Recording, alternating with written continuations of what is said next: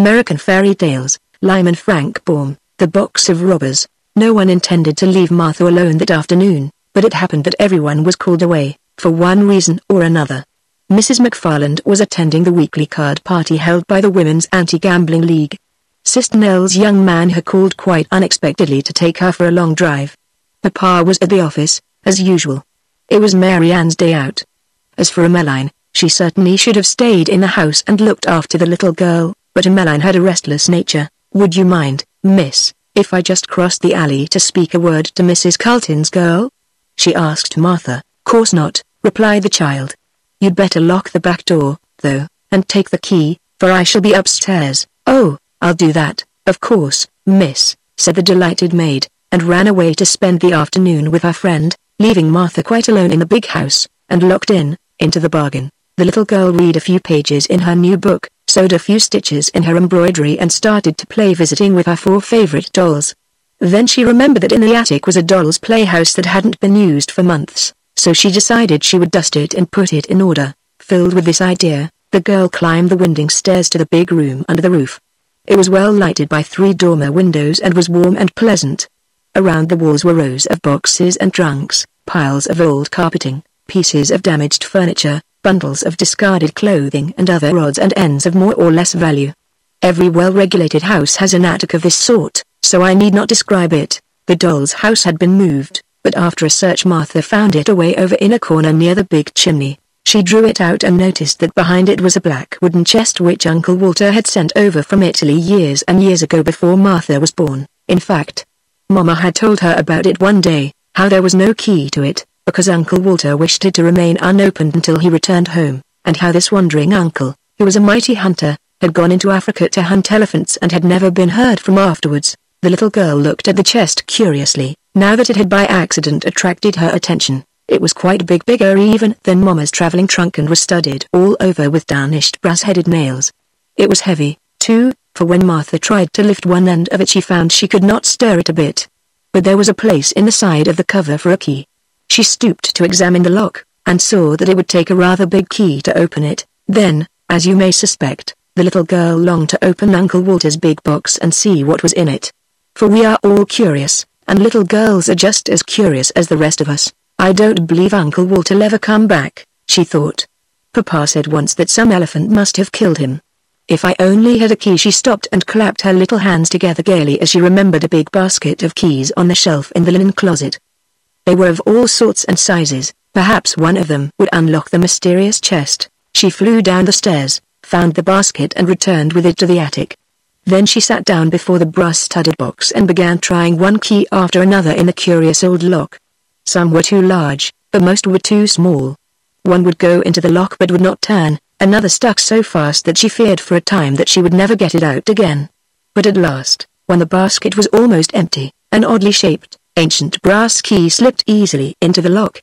With a cry of joy Martha turned the key with both hands. Then she heard a sharp click, and the next moment the heavy lid flew up of its own accord. The little girl leaned over the edge of the chest an instant, and the sight that met her eyes caused her to start back in amazement. Slowly and carefully a man unpacked himself from the chest, stepped out upon the floor, stretched his limbs and then took off his hat and bowed politely to the astonished child. He was tall and thin and his face seemed badly tanned or sunburnt. Then another man emerged from the chest, yawning and rubbing his eyes like a sleepy schoolboy. He was of middle size and his skin seemed as badly tanned as that of the first. While Martha stared open-mouthed at the remarkable sight, a third man crawled from the chest. He had the same complexion as his fellows, but was short and fat. All 3 were dressed in a curious manner. They wore short jackets of red velvet braided with gold, and knee breeches of sky-blue satin with silver buttons. Over their stockings were laced wide ribbons of red and yellow and blue, while their hats had broad brims with high, peaked crowns, from which fluttered yards of bright-colored ribbons. They had big gold rings in their ears and rows of knives and pistols in their belts. Their eyes were black and glittering and they wore long, fierce moustaches, curling at the ends like a pig's tail. "My! But you were heavy," exclaimed the fat one, when he had pulled down his velvet jacket and brushed the dust from his sky-blue breeches. "And you squeezed me all out of shape." "It was unavoidable, Leggy," responded the thin man, lightly. "The lid of the chest pressed me down upon you. Yet I tender you my regrets. As for me," said the middle-sized man, carelessly rolling a cigarette and lighting it, You must acknowledge I have been your nearest friend for years, so do not be disagreeable. You mustn't smoke in the attic, said Martha, recovering herself at sight of the cigarette. You might set the house on fire. The middle-sized man, who had not noticed her before, at this speech turned to the girl and bowed. Since a lady requests it, said he, I shall abandon my cigarette, and he threw it on the floor and extinguished it with his foot. Who are you? Asked Martha, who until now had been too astonished to be frightened. Permit us to introduce ourselves, said the thin man, flourishing his hat gracefully. This is Leggy, the fat man nodded, and this is Benny, the middle-sized man bowed, and I am Victor. We are 3 bandits, Italian bandits, bandits, cried Martha, with a look of horror. Exactly. Perhaps in all the world there are not 3 other bandits so terrible and fierce as ourselves, said Victor, proudly. 'Tis so, said the fat man, nodding gravely, but it's wicked, exclaimed Martha. Yes, indeed, replied Victor. We are extremely and tremendously wicked. Perhaps in all the world you could not find 3 men more wicked than those who now stand before you. 'Tis so, said the fat man, approvingly. But you shouldn't be so wicked, said the girl. It's naughty. Victor cast down his eyes and blushed. Naughty, gasped Benny, with a horrified look. 'Tis a hard word, said Luigi, sadly, and buried his face in his hands. I little thought, murmured Victor, in a voice broken by emotion, ever to be so reviled and by a lady. Yet, perhaps you spoke thoughtlessly. You must consider, miss, that our wickedness has an excuse. For how are we to be bandits, let me ask, unless we are wicked? Martha was puzzled and shook her head, thoughtfully. Then she remembered something. You can't remain bandits any longer, said she, because you are now in America. America, cried the 3, together. Certainly. You are on Prairie Avenue, in Chicago. Uncle Walter sent you here from Italy in this chest. The bandits seemed greatly bewildered by this announcement. Lucky sat down on an old chair with a broken rocker and wiped his forehead with a yellow silk handkerchief. Benny and Victor fell back upon the chest and looked at her with pale faces and staring eyes. When he had somewhat recovered himself, Victor spoke. Your Uncle Walter has greatly wronged us, he said, reproachfully. He has taken us from our beloved Italy, where bandits are highly respected, and brought us to a strange country where we shall not know whom to rob or how much to ask for a ransom. 'Tis so, said the fat man, slapping his leg sharply, and we had won such fine reputations in Italy, said Benny, regretfully. Perhaps Uncle Walter wanted to reform you, suggested Martha. Are there, then, no bandits in Chicago? Asked Victor. Well, replied the girl, blushing in her turn, we do not call them bandits. Then what shall we do for a living? Inquired Benny, despairingly. A great deal can be done in a big American city, said the child. My father is a lawyer, the bandits shuddered, and my mother's cousin is a police inspector. Ah, said Victor, that is a good employment. The police need to be inspected, especially in Italy, everywhere, added Benny. Then you could do other things, continued Martha, encouragingly. You could be motormen on trolley cars, or clerks in a department store. Some people even become aldermen to earn a living. The bandits shook their heads sadly. We are not fitted for such work, said Victor. Our business is to rob. Martha tried to think. It is rather hard to get positions in the gas office, she said, but you might become politicians. No, cried Benny, with sudden fierceness, we must not abandon our high calling. Bandits we have always been, and bandits we must remain. 'Tis so, agreed the fat man. Even in Chicago there must be people to rob, remarked Victor, with cheerfulness. Martha was distressed. I think they have all been robbed, she objected. Then we can rob the robbers, for we have experience and talent beyond the ordinary, said Benny. Oh dear, moaned the girl. Why did Uncle Walter ever send you here in this chest? The bandits became interested. That is what we should like to know, declared Victor, eagerly. But no one will ever know, for Uncle Walter was lost while hunting elephants in Africa, she continued, with conviction. Then we must accept our fate and rob to the best of our ability, said Victor.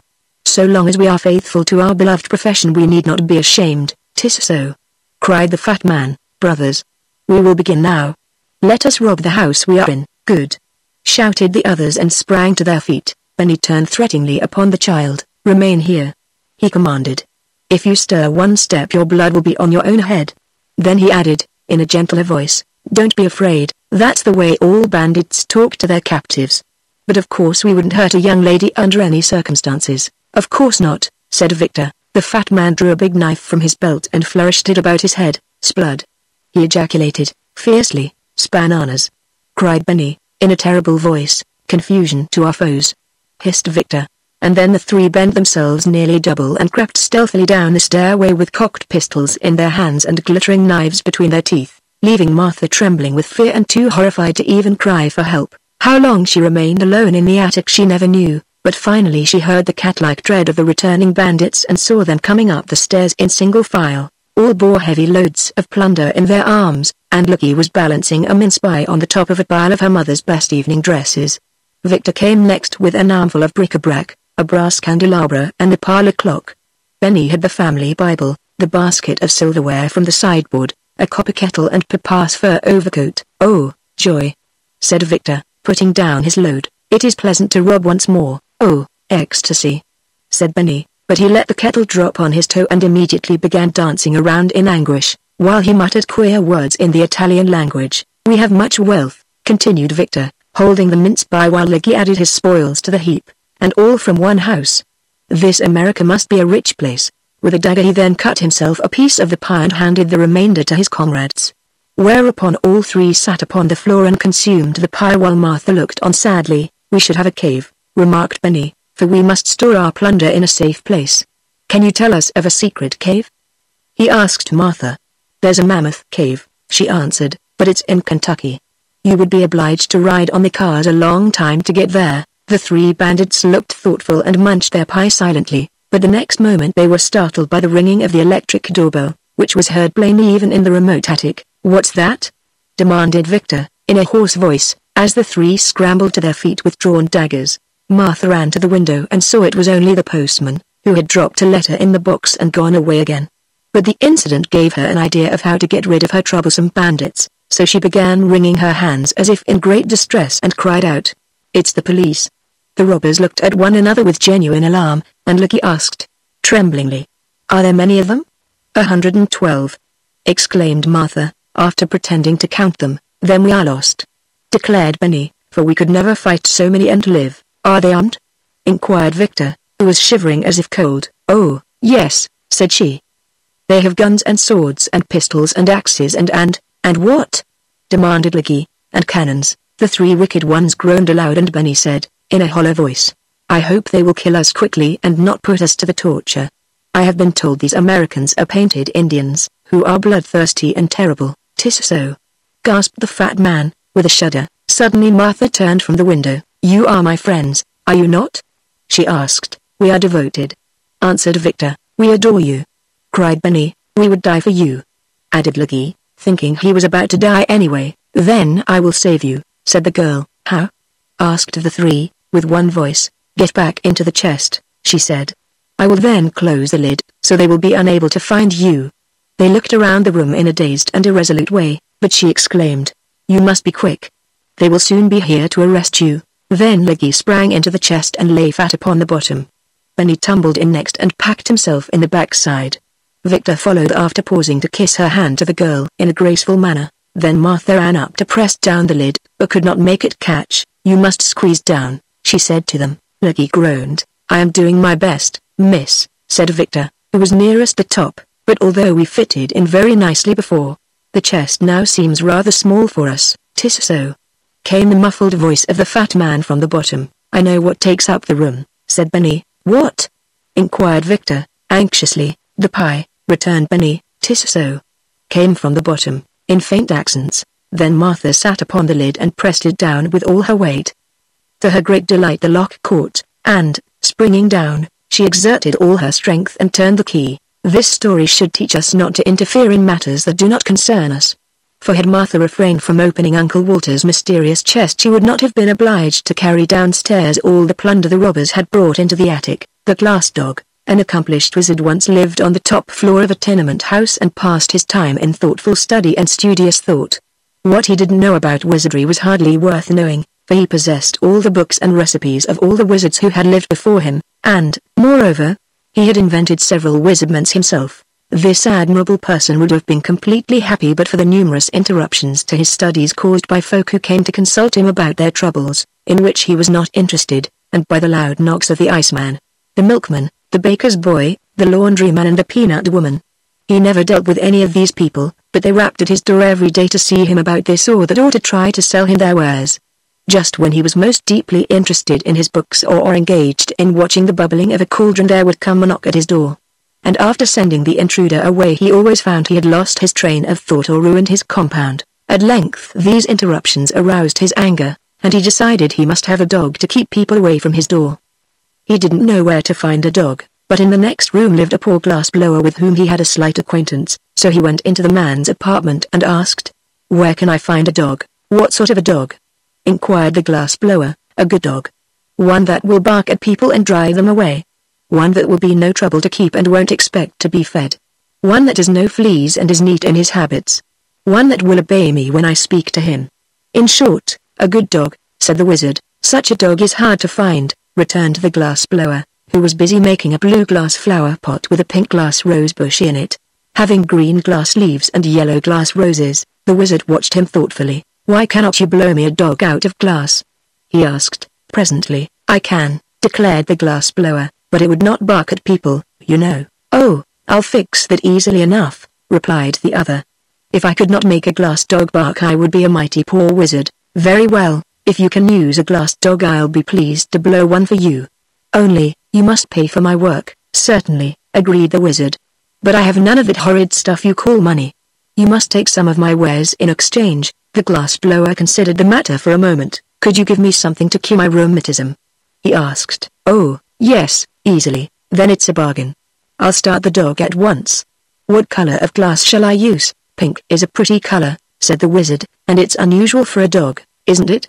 "Very," answered the glass blower, "but it shall be pink." So the wizard went back to his studies and the glass blower began to make the dog. Next morning he entered the wizard's room with the glass dog under his arm and set it carefully upon the table. It was a beautiful pink in color, with a fine coat of spun glass, and about its neck was twisted a blue glass ribbon. Its eyes were specks of black glass and sparkled intelligently, as do many of the glass eyes worn by men. The wizard expressed himself pleased with the glass blower's skill and at once handed him a small vial. "This will cure your rheumatism," he said. "But the vial is empty," protested the glass blower. "Oh, no, there is one drop of liquid in it," was the wizard's reply. "Will one drop cure my rheumatism?" inquired the glass blower, in wonder. "Most certainly. That is a marvelous remedy. The one drop contained in the vial will cure instantly any kind of disease ever known to humanity. Therefore it is especially good for rheumatism. But guard it well, for it is the only drop of its kind in the world, and I've forgotten the recipe." "Thank you," said the glass blower, and went back to his room. Then the wizard cast a wizzy spell and mumbled several very learned words in the wizardese language over the glass dog. Whereupon the little animal first wagged its tail from side to side, then winked his left eye knowingly, and at last began barking in a most frightful manner. That is, when you stop to consider the noise came from a pink glass dog. There is something almost astonishing in the magic arts of wizards, unless, of course, you know how to do the things yourself, when you are not expected to be surprised at them. The wizard was as delighted as a schoolteacher at the success of his spell, although he was not astonished. Immediately he placed the dog outside his door, where it would bark at anyone who dared knock and so disturb the studies of its master. The glass blower, on returning to his room, decided not to use the one drop of wizard cure-all just then. "My rheumatism is better today," he reflected, "and I will be wise to save the medicine for a time when I am very ill, when it will be of more service to me." So he placed the vial in his cupboard and went to work blowing more roses out of glass. Presently he happened to think the medicine might not keep, so he started to ask the wizard about it.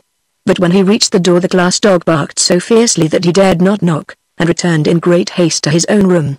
Indeed, the poor man was quite upset at so unfriendly a reception from the dog he had himself so carefully and skillfully made.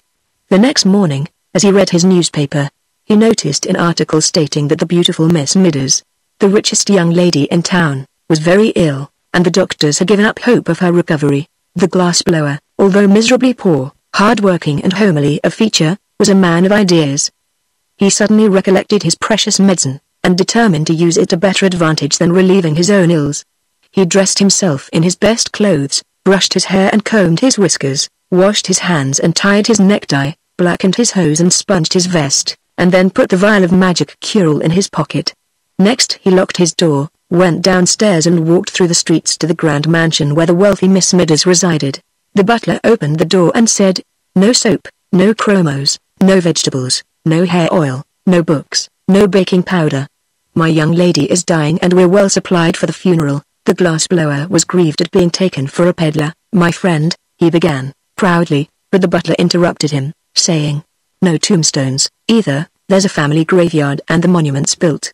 The graveyard won't be needed if you will permit me to speak, said the glassblower. No doctors, sir, they've given up my young lady, and she's given up the doctors, continued the butler, calmly. I'm no doctor, returned the glassblower, nor are the others.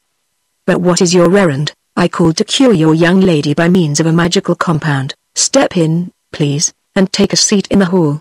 I'll speak to the housekeeper, said the butler, more politely. So he spoke to the housekeeper and the housekeeper mentioned the matter to the steward and the steward consulted the chef and the chef kissed the lady's maid and sent her to see the stranger.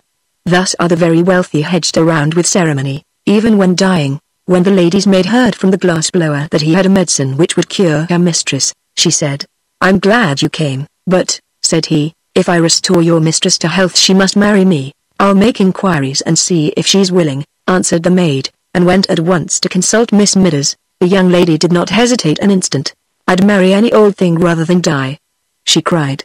Bring him here at once. So the glassblower came, poured the magic drop into a little water, gave it to the patient, and the next minute Miss Midders was as well as she had ever been in her life. Dear me, she exclaimed, I've an engagement at the Fritters' reception tonight. Bring my pearl-colored silk, Marie, and I will begin my toilet at once. And don't forget to cancel the order for the funeral flowers and your mourning gown. But, Miss Midders, remonstrated the glassblower, who stood by, you promised to marry me if I cured you. I know, said the young lady. But we must have time to make proper announcement in the society papers and have the wedding cards engraved. Call tomorrow and we'll talk it over. The glassblower had not impressed her favorably as a husband, and she was glad to find an excuse for getting rid of him for a time. And she did not want to miss the Fritters' reception. Yet the man went home filled with joy, for he thought his stratagem had succeeded and he was about to marry a rich wife who would keep him in luxury forever afterward. The first thing he did on reaching his room was to smash his glass-blowing tools and throw them out of the window. He then sat down to figure out ways of spending his wife's money. The following day he called upon Miss Midders, who was reading a novel and eating chocolate creams as happily as if she had never been ill in her life. Where did you get the magic compound that cured me? She asked. From a learned wizard, said he, and then, thinking it would interest her, he told how he had made the glass dog for the wizard, and how it barked and kept everybody from bothering him. How delightful, she said. I've always wanted a glass dog that could bark. But there is only one in the world, he answered, and it belongs to the wizard. You must buy it for me, said the lady. The wizard cares nothing for money, replied the glassblower. Then you must steal it for me, she retorted. I can never live happily another day unless I have a glass dog that can bark. The glassblower was much distressed at this, but said he would see what he could do. For a man should always try to please his wife, and Miss Midders has promised to marry him within a week. On his way home he purchased a heavy sack, and when he passed the wizard's door and the pink glass dog ran out to bark at him he threw the sack over the dog, tied the opening with a piece of twine, and carried him away to his own room. The next day he sent the sack by a messenger boy to Miss Midders, with his compliments, and later in the afternoon he called upon her in person, feeling quite sure he would be received with gratitude for stealing the dog she so greatly desired. But when he came to the door and the butler opened it, what was his amazement to see the glass dog rush out and begin barking at him furiously. Call off your dog, he shouted, in terror. I can't, sir, answered the butler. My young lady has ordered the glass dog to bark whenever you call here. You'd better look out, sir, he added, for if it bites you, you may have glassophobia. This so frightened the poor glassblower that he went away hurriedly. But he stopped at a drugstore and put his last dime in the telephone box so he could talk to Miss Midders without being bitten by the dog. Give me PELF 6742. He called. Hello. What is it? Said a voice. I want to speak with Miss Midders, said the glassblower. Presently a sweet voice said, This is Miss Midders. What is it? Why have you treated me so cruelly and set the glass dog on me? Asked the poor fellow. Well, to tell the truth, said the lady, I don't like your looks. Your cheeks are pale and baggy, your hair is coarse and long, your eyes are small and red, your hands are big and rough, and you are bow-legged, but I can't help my looks. Pleaded the glassblower, and you really promised to marry me. If you were better looking I'd keep my promise, she returned. But under the circumstances you are no fit mate for me, and unless you keep away from my mansion I shall set my glass dog on you. Then she dropped the phone and would have nothing more to say. The miserable glassblower went home with a heart bursting with disappointment and began tying a rope to the bedpost by which to hang himself. Someone knocked at the door, and, upon opening it, he saw the wizard. "I've lost my dog," he announced. "Have you, indeed?" replied the glassblower, tying a knot in the rope. "Yes, someone has stolen him." "That's too bad," declared the glassblower, indifferently. "You must make me another," said the wizard. "But I cannot, I've thrown away my tools." "Then what shall I do?" asked the wizard. "I do not know, unless you offer a reward for the dog." "But I have no money," said the wizard. "Offer some of your compounds." "Then," suggested the glassblower, who was making a noose in the rope for his head to go through. "The only thing I can spare," replied the wizard, thoughtfully, "is a beauty powder." "What?" cried the glassblower, throwing down the rope. "Have you really such a thing?" "Yes, indeed. Whoever takes the powder will become the most beautiful person in the world, if you will offer that as a reward," said the glassblower, eagerly. "I'll try to find the dog for you, for above everything else I long to be beautiful." "But I warn you the beauty will only be skin deep," said the wizard. "That's all right," replied the happy glassblower. "When I lose my skin I shan't care to remain beautiful." "Then tell me where to find my dog and you shall have the powder," promised the wizard. So the glassblower went out and pretended to search, and by he returned and said, "I've discovered the dog. You will find him in the mansion of Miss Midders." The wizard went at once to see if this were true, and, sure enough, the glass dog ran out and began barking at him. Then the wizard spread out his hands and chanted a magic spell which sent the dog fast asleep, when he picked him up and carried him to his own room on the top floor of the tenement house. Afterward he carried the beauty powder to the glassblower as a reward, and the fellow immediately swallowed it and became the most beautiful man in the world. The next time he called upon Miss Midders there was no dog to bark at him, and when the young lady saw him she fell in love with his beauty at once. "If only you were a count or a prince," she sighed, "I'd willingly marry you." "But I am a prince," he answered. "The prince of dog blowers." "Ah," said she, "then if you are willing to accept an allowance of $4 a week I'll order the wedding cards engraved." The man hesitated, but when he thought of the rope hanging from his bedpost he consented to the terms. So they were married, and the bride was very jealous of her husband's beauty and led him a dog's life. So he managed to get into debt and made her miserable in turn. As for the glass dog, the wizard set him barking again by means of his wizardness and put him outside his door. I suppose he is there yet, and I'm rather sorry, for I should like to consult the wizard about the moral to this story.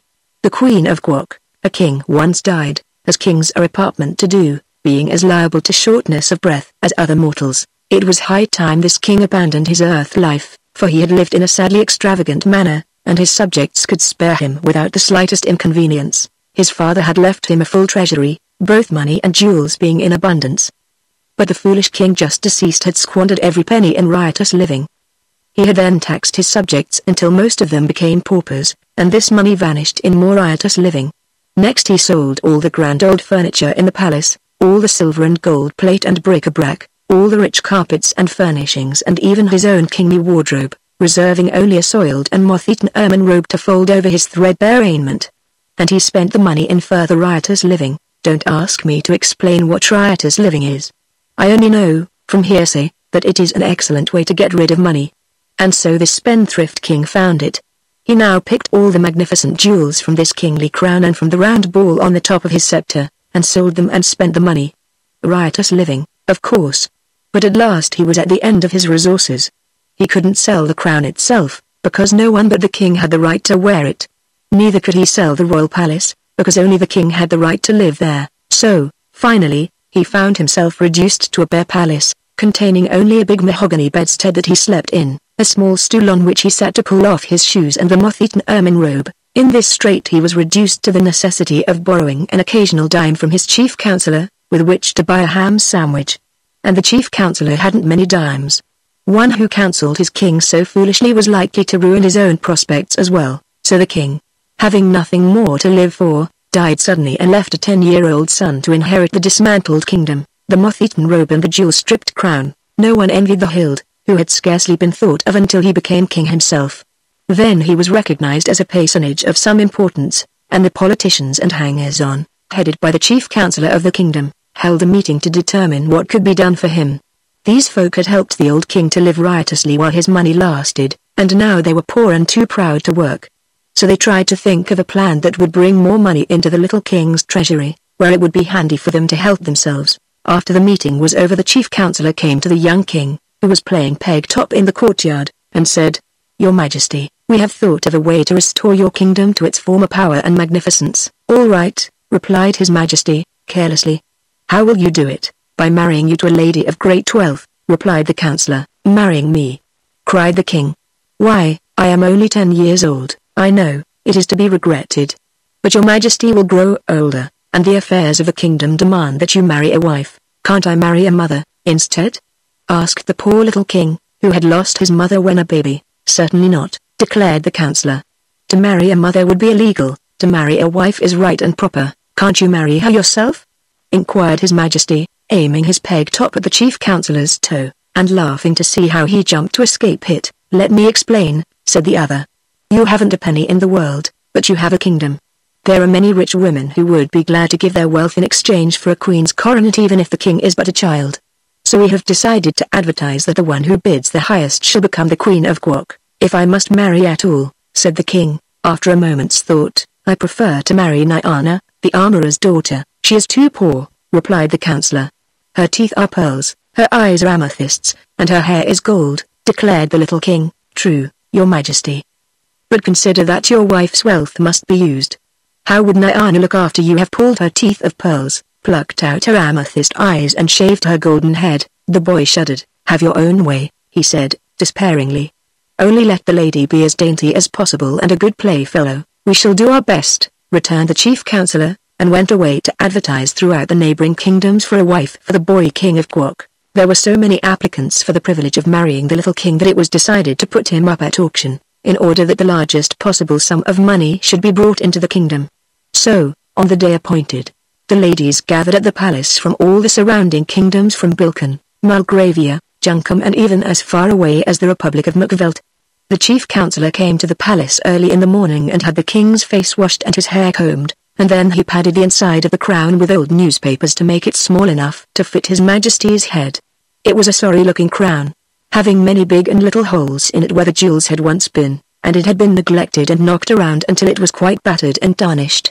Yet, as the counselor said, it was the king's crown, and it was quite proper he should wear it on the solemn occasion of his auction. Like all boys, be they kings or paupers, His Majesty had torn and soiled his one suit of clothes, so that they were hardly presentable, and there was no money to buy new ones. Therefore the counselor wound the old ermine robe around the king and sat him upon a stool in the middle of the otherwise empty audience chamber, and around him stood all the courtiers and politicians and hangers-on of the kingdom, consisting of such people as were too proud or lazy to work for a living. There was a great number of them, you may be sure, and they made an imposing appearance. Then the doors of the audience chamber were thrown open, and the wealthy ladies who aspired to being Queen of Quok came trooping in. The king looked them over with much anxiety, and decided they were rich and all old enough to be his grandmother, and ugly enough to scare away the crows from the royal cornfields. After which he lost interest in them, but the rich ladies never looked at the poor little king squatting upon his stool. They gathered at once about the chief counselor, who acted as auctioneer. "How much am I offered for the coronet of the Queen of Quok?" asked the counselor, in a loud voice. "Where is the coronet?" inquired a fussy old lady who had just buried her 9th husband and was worth several millions. "There isn't any coronet at present," explained the chief counselor, "but whoever bids highest will have the right to wear one, and she can then buy it." "Oh," said the fussy old lady, "I see." Then she added, "I'll bid $14, $14,000. cried a sour-looking woman who was thin and tall and had wrinkles all over her skin like a frosted apple. The king thought. The bidding now became fast and furious, and the poverty-stricken courtiers brightened up as the sum began to mount into the millions. "He'll bring us a very pretty fortune, after all," whispered one to his comrade, "and then we shall have the pleasure of helping him spend it." The king began to be anxious. All the women who looked at all kind-hearted or pleasant had stopped bidding for lack of money, and the slender old dame with the wrinkles seemed determined to get the coronet at any price, and with it the boy husband. This ancient creature finally became so excited that her wig got crosswise of her head and her false teeth kept slipping out, which horrified the little king greatly, but she would not give up. At last the chief counselor ended the auction by crying out, "Sold to Mary Ann Brodzinski de la Porcus for $3,900,624.16.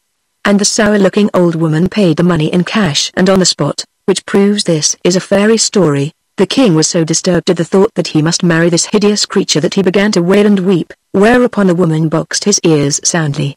But the counselor reproved her for punishing her future husband in public, saying, "You are not married yet. Wait until tomorrow, after the wedding takes place. Then you can abuse him as much as you wish. But at present we prefer to have people think this is a love match." The poor king slept but little that night, so filled was he with terror of his future wife. Nor could he get the idea out of his head that he preferred to marry the armorer's daughter, who was about his own age. He tossed and tumbled around upon his hard bed until the moonlight came in at the window and lay like a great white sheet upon the bare floor. Finally, in turning over for the 100th time, his hand struck against a secret spring in the headboard of the big mahogany bedstead, and at once, with a sharp click, a panel flew open. The noise caused the king to look up, and, seeing the open panel, he stood upon tiptoe, and, reaching within, drew out a folded paper. It had several leaves fastened together like a book, and upon the first page was written, "When the king is in trouble this leaf he must double and set it on fire to obtain his desire." This was not very good poetry, but when the king had spelled it out in the moonlight he was filled with joy. "There's no doubt about my being in trouble," he exclaimed, "so I'll burn it at once, and see what happens." He tore off the leaf and put the rest of the book in its secret hiding place. Then, folding the paper double, he placed it on the top of his stool, lighted a match and set fire to it. It made a horrid smudge for so small a paper, and the king sat on the edge of the bed and watched it eagerly. When the smoke cleared away he was surprised to see, sitting upon the stool, a round little man, who, with folded arms and crossed legs, sat calmly facing the king and smoking a black briarwood pipe. "Well, here I am," said he. "So I see," replied the little king. "But how did you get here? Didn't you burn the paper?" demanded the round man, by way of answer. "Yes, I did," acknowledged the king. "Then you are in trouble, and I've come to help you out of it. I'm the slave of the royal bedstead." "Oh," said the king. "I didn't know there was one." "Neither did your father, or he would not have been so foolish as to sell everything he had for money. By the way, it's lucky for you he did not sell this bedstead. Now, then, what do you want?" "I'm not sure what I want," replied the king, "but I know what I don't want, and that is the old woman who is going to marry me." "That's easy enough," said the slave of the royal bedstead. "All you need do is to return her the money she paid the chief counselor and declare the match off. Don't be afraid. You are the king, and your word is law." "To be sure," said the majesty. "But I am in great need of money. How am I going to live if the chief counselor returns to Mary Ann Brodzinski her millions?" "Phoo. That's easy enough," again answered the man, and, putting his hand in his pocket, he drew out and tossed to the king an old-fashioned leather purse. "Keep that with you," said he, "and you will always be rich, for you can take out of the purse as many 25-cent silver pieces as you wish, one at a time. No matter how often you take one out, another will instantly appear in its place within the purse." "Thank you," said the king, gratefully. "You have rendered me a rare favor, for now I shall have money for all my needs and will not be obliged to marry anyone." "Thank you 1,000 times, don't mention it," answered the other, puffing his pipe slowly and watching the smoke curl into the moonlight. "Such things are easy to me." "Is that all you want?" "All I can think of just now," returned the king. "Then, please close that secret panel in the bedstead," said the man. "The other leaves of the book may be of use to you some time." The boy stood upon the bed as before and, reaching up, closed the opening so that no one else could discover it. Then he turned to face his visitor, but the slave of the royal bedstead had disappeared. "I expected that," said his majesty, "yet I am sorry he did not wait to say goodbye." With a lightened heart and a sense of great relief the boy king placed the leathern purse underneath his pillow, and climbing into bed again slept soundly until morning. When the sun rose his majesty rose also, refreshed and comforted, and the first thing he did was to send for the chief counselor. That mighty personage arrived looking glum and unhappy. But the boy was too full of his own good fortune to notice it. Said he, "I have decided not to marry anyone, for I have just come into a fortune of my own. Therefore I command you return to that old woman the money she has paid you for the right to wear the coronet of the Queen of Quok, and make public declaration that the wedding will not take place." Hearing this the counselor began to tremble, for he saw the young king had decided to reign in earnest, and he looked so guilty that his majesty inquired, "Well, what is the matter now, sire?" replied the wretch, in a shaking voice. "I cannot return the woman her money, for I have lost it." "Lost it?" cried the king, in mingled astonishment and anger. "Even so, your majesty. On my way home from the auction last night I stopped at the drugstore to get some potash lozenges for my throat, which was dry and hoarse with so much loud talking, and your majesty will admit it was through my efforts the woman was induced to pay so great a price. Well, going into the drugstore I carelessly left a package of money lying on the seat of my carriage. And when I came out again it was gone. Nor was the thief anywhere to be seen. Did you call the police? Asked the king. Yes, I called, but they were all on the next block, and although they have promised to search for the robber I have little hope they will ever find him. The king sighed. What shall we do now? He asked. I fear you must marry Marianne Brodzinski, answered the chief counselor, unless, indeed, you order the executioner to cut her head off. That would be wrong, declared the king. The woman must not be harmed. And it is just that we return her money, for I will not marry her under any circumstances. Is that private fortune you mentioned large enough to repay her? Asked the counselor. Why, yes, said the king, thoughtfully, but it will take some time to do it, and that shall be your task. Call the woman here. The counselor went in search of Marianne, who, when she heard she was not to become a queen, but would receive her money back, flew into a violent passion and boxed the chief counselor's ears so viciously that they stung for nearly an hour. But she followed him into the king's audience chamber, where she demanded her money in a loud voice, claiming as well the interest due upon it overnight. The counselor has lost your money, said the boy king, but he shall pay you every penny out of my own private purse. I fear, however, you will be obliged to take it in small change. That will not matter, she said, scowling upon the counselor as if she longed to reach his ears again. I don't care how small the change is so long as I get every penny that belongs to me, and the interest. Where is it? Here, answered the king, handing the counselor the leathern purse. It is all in silver quarters, and they must be taken from the purse one at a time. But there will be plenty to pay your demands, and to spare, so, there being no chairs, the counselor sat down upon the floor in one corner and began counting out silver 25-cent pieces from the purse, one by one. And the old woman sat upon the floor opposite him and took each piece of money from his hand. It was a large sum, $3,900,624.16. And it takes 4 times as many 25-cent pieces as it would dollars to make up the amount.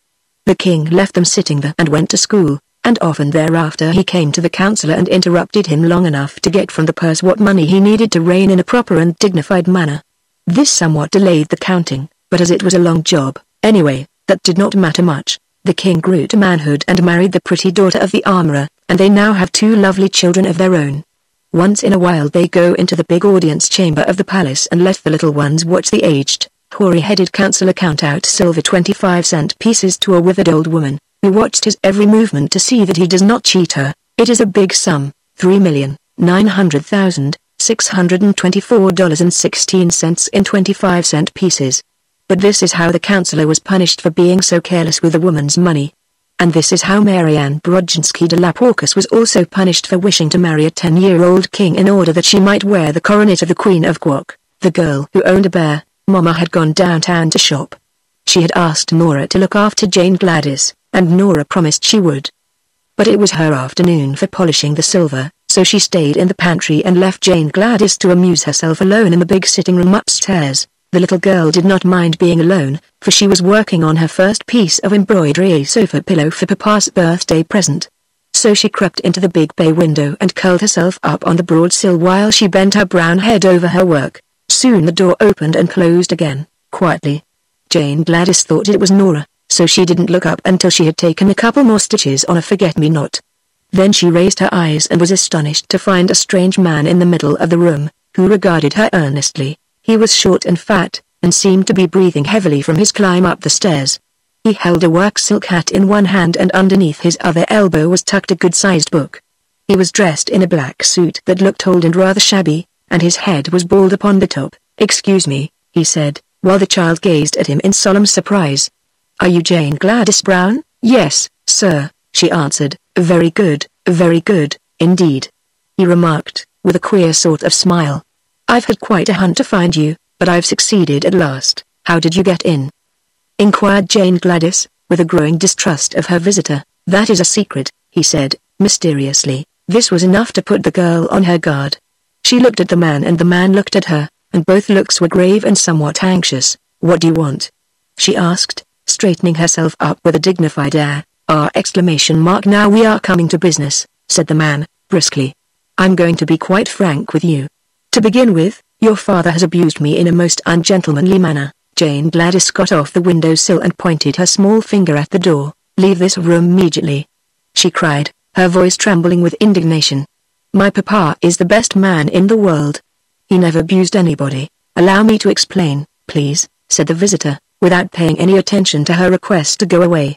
"Your father may be very kind to you, for you are his little girl, you know. But when he's downtown in his office he's inclined to be rather severe, especially on book agents.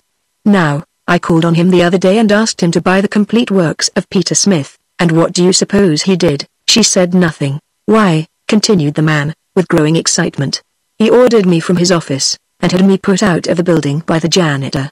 What do you think of such treatment as that from the best papa in the world, eh?" "I think he was quite right," said Jane Gladys. "Oh, you do? Well," said the man, "I resolved to be revenged for the insult. So, as your father is big and strong and a dangerous man, I have decided to be revenged upon his little girl." Jane Gladys shivered. "What are you going to do?" she asked. "I'm going to present you with this book," he answered, taking it from under his arm. Then he sat down on the edge of a chair, placed his hat on the rug and drew a fountain pen from his vest pocket. "I'll write your name in it," said he. "How do you spell Gladys?" "Gladys," she replied. "Thank you. Now this," he continued, rising and handing her the book with a bow, "is my revenge for your father's treatment of me. Perhaps he'll be sorry he didn't buy the complete works of Peter Smith. Goodbye, my dear." He walked to the door, gave her another bow, and left the room, and Jane Gladys could see that he was laughing to himself as if very much amused. When the door had closed behind the queer little man, the child sat down in the window again and glanced at the book. It had a red and yellow cover and the word Thingamajigs was across the front in big letters. Then she opened it, curiously, and saw her name written in black letters upon the first white leaf. "He was a funny little man," she said to herself, thoughtfully. She turned the next leaf, and saw a big picture of a clown, dressed in green and red and yellow, and having a very white face with 3 cornered spots of red on each cheek and over the eyes. While she looked at this the book trembled in her hands, the leaf crackled and creaked and suddenly the clown jumped out of it and stood upon the floor beside her, becoming instantly as big as any ordinary clown. After stretching his arms and legs and yawning in a rather impolite manner, he gave a silly chuckle and said, "This is better. You don't know how cramped one gets, standing so long upon a page of flat paper." Perhaps you can imagine how startled Jane Gladys was, and how she stared at the clown who had just leapt out of the book. "You didn't expect anything of this sort, did you?" he asked, leering at her in clown fashion. Then he turned around to take a look at the room and Jane Gladys laughed in spite of her astonishment. "What amuses you?" demanded the clown. "Why, the back of you is all white," cried the girl.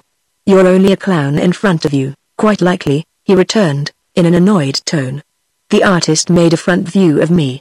He wasn't expected to make the back of me, for that was against the page of the book. But it makes you look so funny," said Jane Gladys, laughing until her eyes were moist with tears. The clown looked sulky and sat down upon a chair so she couldn't see his back. "I'm not the only thing in the book," he remarked, crossly. This reminded her to turn another page, and she had scarcely noted that it contained the picture of a monkey when the animal sprang from the book with a great crumpling of paper and landed upon the window seat beside her. He, chattered the creature, springing to the girl's shoulder and then to the center table. "This is great fun.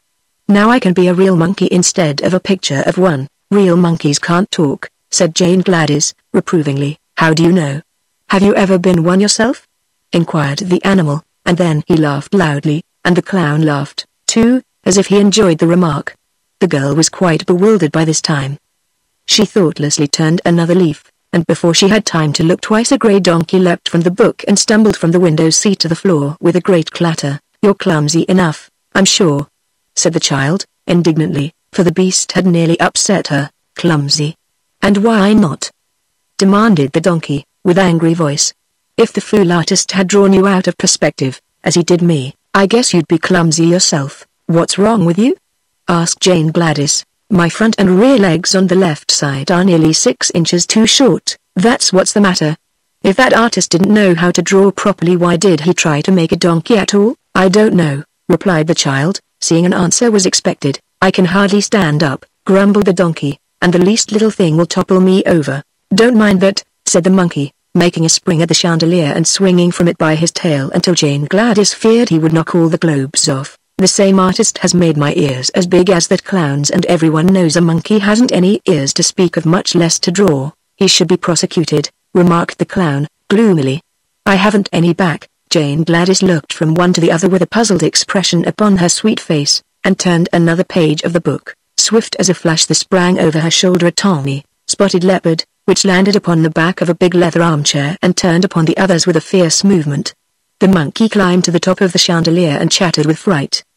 The donkey tried to run and straightway tipped over on his left side. The clown grew paler than ever, but he sat still in his chair and gave a low whistle of surprise. The leopard crouched upon the back of the chair, lashed his tail from side to side and glared at all of them, by turns, including Jane Gladys. "Which of us are you going to attack first?" asked the donkey, trying hard to get upon his feet again. "I can't attack any of you," snarled the leopard. "The artist made my mouth shut, so I haven't any teeth, and he forgot to make my claws. But I'm a frightful-looking creature, nevertheless, am I not?" "Oh, yes," said the clown, indifferently. "I suppose you're frightful-looking enough.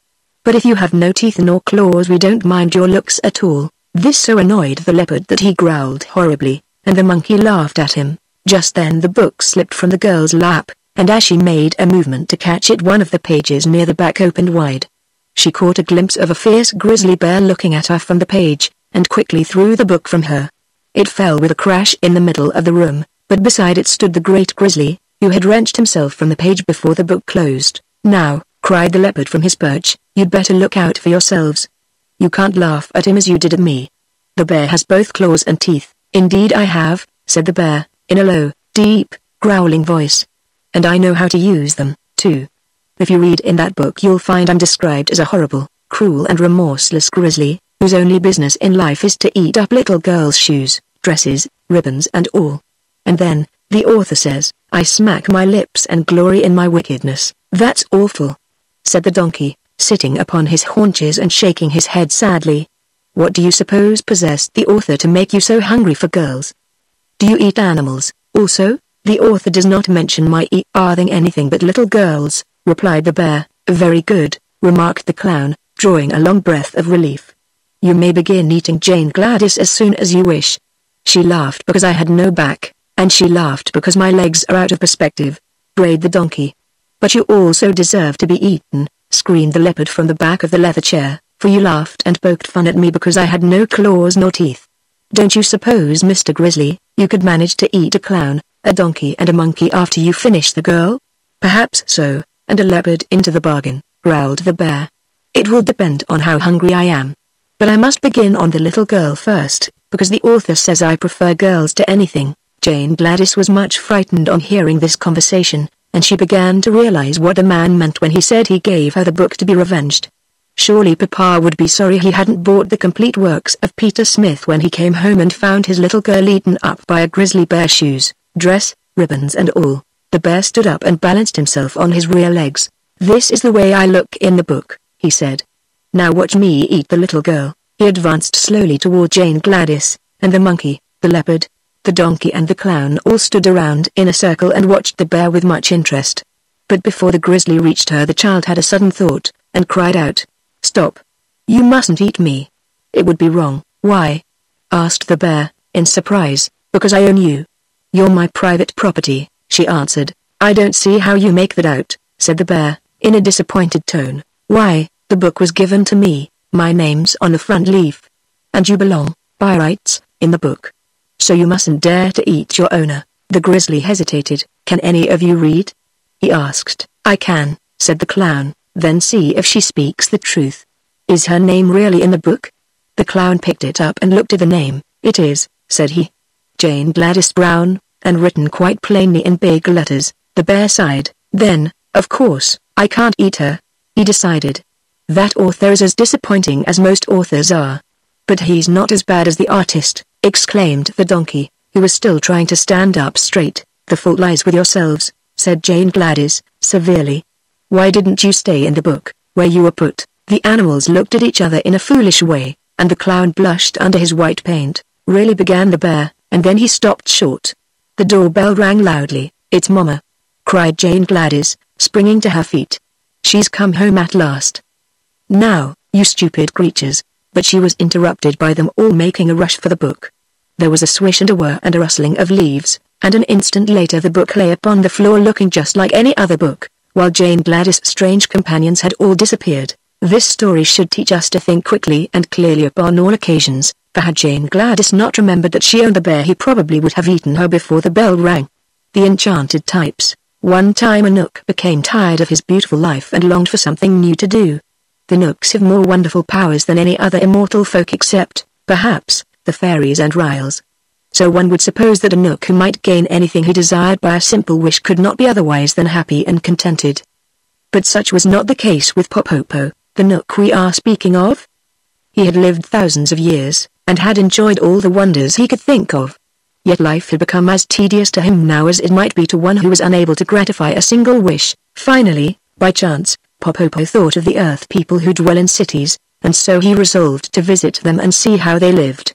This would surely be fine amusement, and serve to pass away many wearisome hours. Therefore one morning, after a breakfast so dainty that you could scarcely imagine it, Popopo set out for the earth and at once was in the midst of a big city. His own dwelling was so quiet and peaceful that the roaring noise of the town startled him. His nerves were so shocked that before he had looked around 3 minutes he decided to give up the adventure, and instantly returned home. This satisfied for a time his desire to visit the earth cities, but soon the monotony of his existence again made him restless and gave him another thought. At night the people slept and the cities would be quiet. He would visit them at night, so at the proper time Popopo transported himself in a jiffy to a great city, where he began wandering about the streets. Everyone was in bed. No wagons rattled along the pavements, no throngs of busy men shouted and halloed. Even the policemen slumbered slyly and there happened to be no prowling thieves abroad. His nerves being soothed by the stillness, Popopo began to enjoy himself. He entered many of the houses and examined their rooms with much curiosity. Locks and bolts made no difference to a Nook, and he saw as well in darkness as in daylight. After a time he strolled into the business portion of the city.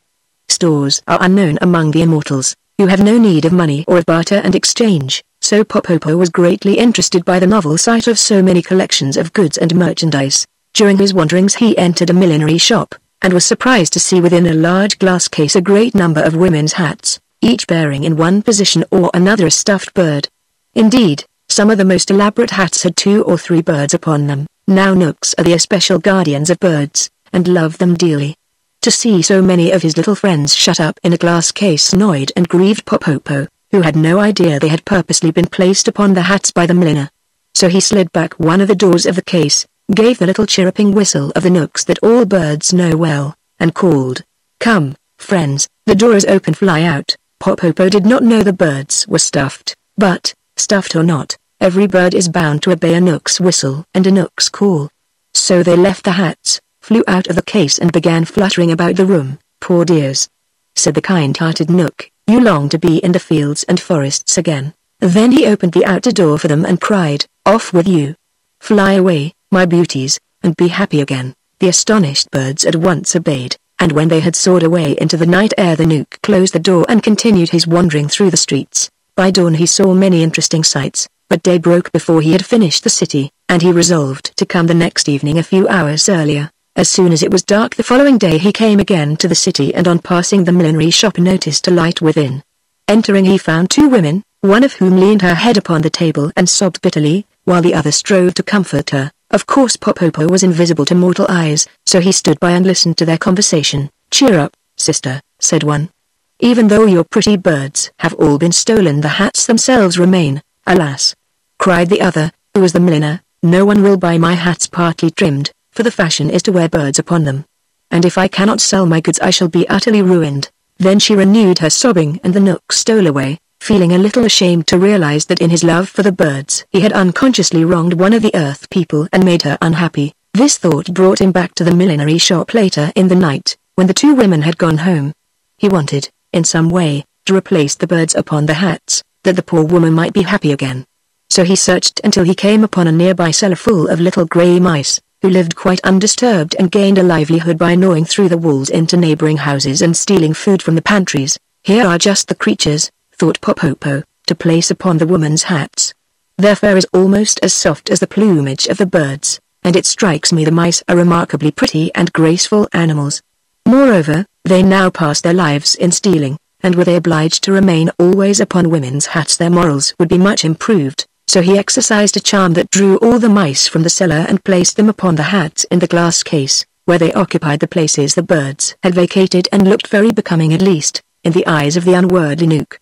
To prevent their running about and leaving the hats, Popopo rendered them motionless, and then he was so pleased with his work that he decided to remain in the shop and witness the delight of the milliner when she saw how daintily her hats were now trimmed. She came in the early morning, accompanied by her sister, and her face wore a sad and resigned expression.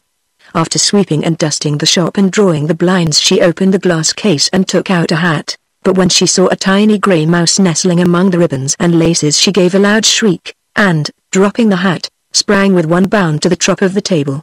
The sister, knowing the shriek to be one of fear, leapt upon a chair and exclaimed, "What is it? Oh! What is it, a mouse?" gasped the milliner, trembling with terror. Popopo, seeing this commotion, now realized the mice are especially disagreeable to human beings, and that he had made a grave mistake in placing them upon the hats, so he gave a low whistle of command that was heard only by the mice. Instantly they all jumped from the hats, dashed out the open door of the glass case and scampered away to their cellar. But this action so frightened the milliner and her sister that after giving several loud screams they fell upon their backs on the floor and fainted away. Popopo was a kind-hearted Nook, but on witnessing all this misery, caused by his own ignorance of the ways of humans, he straightway wished himself at home, and so left the poor women to recover as best they could. Yet he could not escape a sad feeling of responsibility, and after thinking upon the matter he decided that since he had caused the milliner's unhappiness by freeing the birds, he could set the matter right by restoring them to the glass case. He loved the birds, and disliked to condemn them to slavery again, but that seemed the only way to end the trouble, so he set off to find the birds. They had flown a long distance, but it was nothing to Popopo to reach them in a second, and he discovered them sitting upon the branches of a big chestnut tree and singing gaily. When they saw the Nook, the birds cried, "Thank you, Popopo. Thank you for setting us free." "Do not thank me," returned the Nook, "for I have come to send you back to the millinery shop." "Why?" demanded a blue jay, angrily, while the others stopped their songs. "Because I find the woman considers you her property, and your loss has caused her much unhappiness," answered Popopo. "But remember how unhappy we were in her glass case," said a robin redbreast, gravely. "And as for being her property, you are a Nook, and the natural guardian of all birds, so you know that nature created us free. To be sure, wicked men shot and stuffed us, and sold us to the milliner, but the idea of our being her property is nonsense." Popopo was puzzled. "If I leave you free," he said, "wicked men will shoot you again, and you will be no better off than before." "Pooh!" exclaimed the blue jay, "we cannot be shot now, for we are stuffed." Indeed, 2 men fired several shots at us this morning, but the bullets only ruffled our feathers and buried themselves in our stuffing. "We do not fear men now, listen," said Popopo, sternly, for he felt the birds were getting the best of the argument. "The poor milliner's business will be ruined if I do not return you to her shop. It seems you are necessary to trim the hats properly. It is the fashion for women to wear birds upon their headgear. So the poor milliner's wares, although beautified by lace and ribbons, are worthless unless you are perched upon them." "Fashions," said a blackbird, solemnly, "are made by men. What law is there, among birds or Nooks, that requires us to be the slaves of fashion? What have we to do with fashions, anyway?" screamed a linnet. "If it were the fashion to wear Nooks perched upon women's hats, would you be contented to stay there? Answer me, Popopo."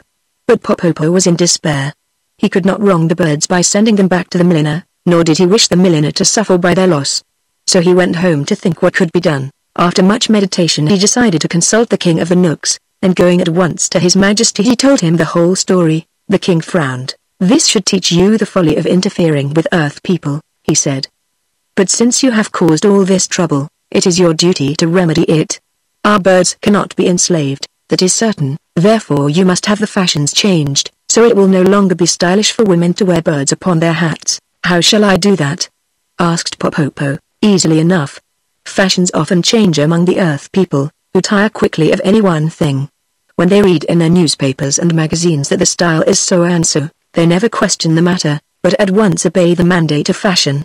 So you must visit the newspapers and magazines and enchant the types." "Enchant the types?" echoed Popopo, in wonder. "Just so. Make them read that it is no longer the fashion to wear birds upon hats. That will afford relief to your poor milliner and at the same time set free thousands of our darling birds who have been so cruelly used." Popopo thanked the wise king and followed his advice. The office of every newspaper and magazine in the city was visited by the Nook, and then he went to other cities, until there was not a publication in the land that had not a new fashion note in its pages. Sometimes Popopo enchanted the types, so that whoever read the print would see only what the Nook wished them to. Sometimes he called upon the busy editors and befuddled their brains until they wrote exactly what he wanted them to.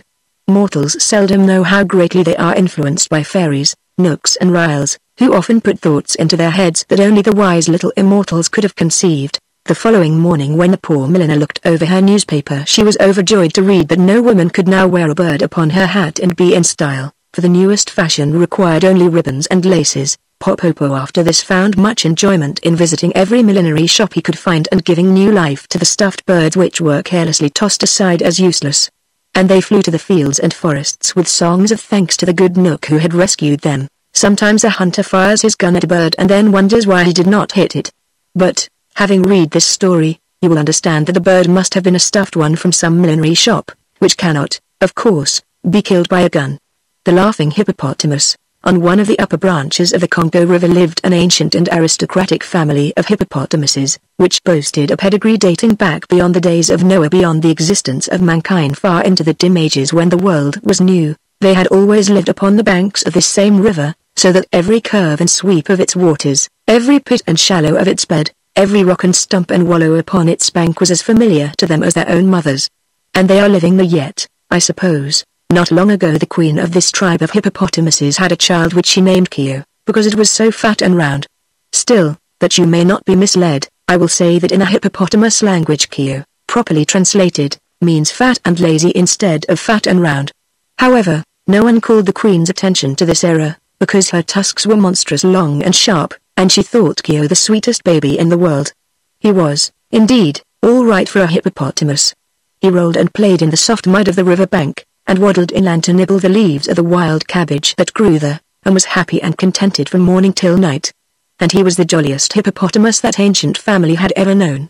His little red eyes were forever twinkling with fun, and he laughed his merry laugh on all occasions, whether there was anything to laugh at or not. Therefore the black people who dwelt in that region called him Yippee the Jolly One, although they dared not come nigh him on account of his fierce mother, and his equally fierce uncles and aunts and cousins, who lived in a vast colony upon the river bank. And while these black people, who lived in little villages scattered among the trees, dared not openly attack the royal family of hippopotamuses, they were amazingly fond of eating hippopotamus meat whenever they could get it. This was no secret to the hippopotamuses.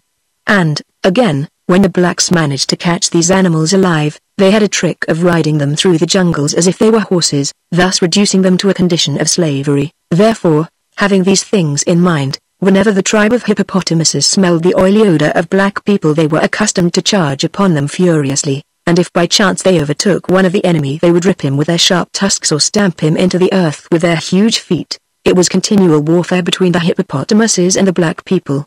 Gooey lived in one of the little villages of the blacks. He was the son of the chief's brother and grandson of the village sorcerer, the latter being an aged man known as the Boneless Wonder, because he could twist himself into as many coils as a serpent and had no bones to hinder his bending his flesh into any position. This made him walk in a wobbly fashion, but the black people had great respect for him. Gooey's hut was made of branches of trees stuck together with mud, and his clothing consisted of a grass mat tied around his middle. But his relationship to the chief and the sorcerer gave him a certain dignity, and he was much addicted to solitary thought. Perhaps it was natural that these thoughts frequently turned upon his enemies, the hippopotamuses, and that he should consider many ways of capturing them. Finally he completed his plans, and set about digging a great pit in the ground, midway between two sharp curves of the river.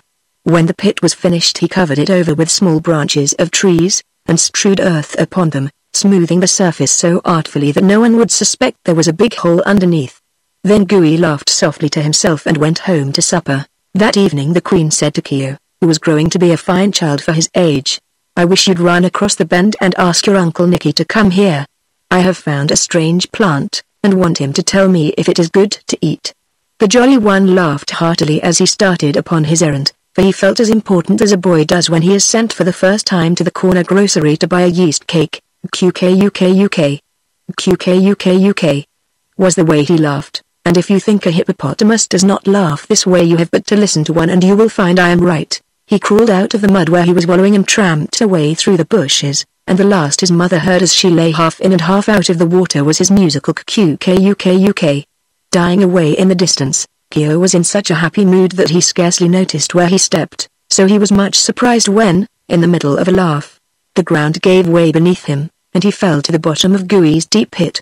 He was not badly hurt, but had bumped his nose severely as he went down, so he stopped laughing and began to think how he should get out again. Then he found the walls were higher than his head, and that he was a prisoner, so he laughed a little at his own misfortune, and the laughter soothed him to sleep, so that he snored all through the night until daylight came. When Gooey peered over the edge of the pit next morning he exclaimed, "Why, 'tis Sippy the Jolly One." Kyo recognized the scent of a black man and tried to raise his head high enough to bite him. Seeing which Gooey spoke in the hippopotamus language, which he had learned from his grandfather, the sorcerer, "Have peace, little one, you are my captive." "Yes, I will have a piece of your leg, if I can reach it," retorted Kyo, and then he laughed at his own joke, "Kuk. But Gooey, being a thoughtful black man, went away without further talk, and did not return until the following morning. When he again leaned over the pit, Kyo was so weak from hunger that he could hardly laugh at all. "Do you give up?" asked Gooey, "or do you still wish to fight?" "What will happen if I give up?" inquired Kyo. The black man scratched his woolly head in perplexity. "It is hard to say, Ippy. You are too young to work, and if I kill you for food I shall lose your tusks, which are not yet grown. Why, oh Jolly One, did you fall into my hole? I wanted to catch your mother or one of your uncles." Kuk. Laughed Kyo. "You must let me go, after all, black man, for I am of no use to you." "That I will not do," declared Gooey, "unless," he added, as an afterthought, "you will make a bargain with me." "Let me hear about the bargain, Black One, for I am hungry," said Kyo. "I will let you go if you swear by the tusks of your grandfather that you will return to me in a year and a day and become my prisoner again." The youthful hippopotamus paused to think, for he knew it was a solemn thing to swear by the tusks of his grandfather, but he was exceedingly hungry, and a year and a day seemed a long time off, so he said, with another careless laugh, "Very well, if you will now let me go I swear by the tusks of my grandfather to return to you in a year and a day and become your prisoner." Gooey was much pleased, for he knew that in a year and a day Kyo would be almost full grown. So he began digging away one end of the pit and filling it up with the earth until he had made an incline which would allow the hippopotamus to climb out. Kyo was so pleased when he found himself upon the surface of the earth again that he indulged in a merry fit of laughter, after which he said, "Goodbye, Gooey, in a year and a day you will see me again." Then he waddled away toward the river to see his mother and get his breakfast, and Gooey returned to his village. During the months that followed, as the black man lay in his hut or hunted in the forest, he heard at times the faraway kuk of the laughing hippopotamus.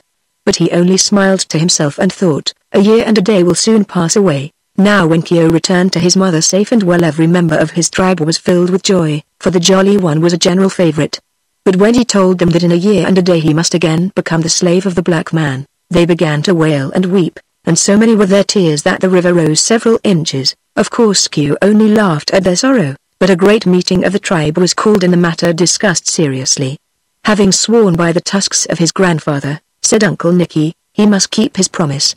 But it is our duty to try in some way to rescue him from death or a life of slavery. To this all agreed, but no one could think of any method of saving Kyo from his fate. So months passed away, during which all the royal hippopotamuses were sad and gloomy except the Jolly One himself. Finally but a week of freedom remained to Kyo, and his mother, the queen, became so nervous and worried that another meeting of the tribe was called. By this time the laughing hippopotamus had grown to enormous size, and measured nearly 15 feet long and 6 feet high, while his sharp tusks were whiter and harder than those of an elephant. "Unless something is done to save my child," said the mother, "I shall die of grief." Then some of her relations began to make foolish suggestions, but presently Uncle Neb, a wise and very big hippopotamus, said, "We must go to Glinkomok and implore his aid." Then all were silent, for it was a bold thing to face the mighty Glinkomok. But the mother's love was equal to any heroism. "I will myself go to him, if Uncle Neb will accompany me," she said, quickly. Uncle Neb thoughtfully patted the soft mud with his forefoot and wagged his short tail leisurely from side to side. "We have always been obedient to Glinkomok, and shown him great respect," said he. "Therefore I fear no danger in facing him. I will go with you." All the others snorted approval, being very glad they were not called upon to go themselves. So the Queen and Uncle Neb, with Kyo swimming between them, set out upon their journey. They swam up the river all that day and all the next, until they came at sundown to a high, rocky wall, beneath which was the cave where the might Glinkomok dwelt. This fearful creature was part beast, part man, part fowl and part fish. It had lived since the world began. Through years of wisdom it had become part sorcerer, part wizard, part magician and part fairy. Mankind knew it not, but the ancient beasts knew and feared it. The three hippopotamuses paused before the cave, with their front feet upon the bank and their bodies in the water, and called in chorus a greeting to Glinkomok. Instantly thereafter the mouth of the cave darkened and the creature glided silently toward them.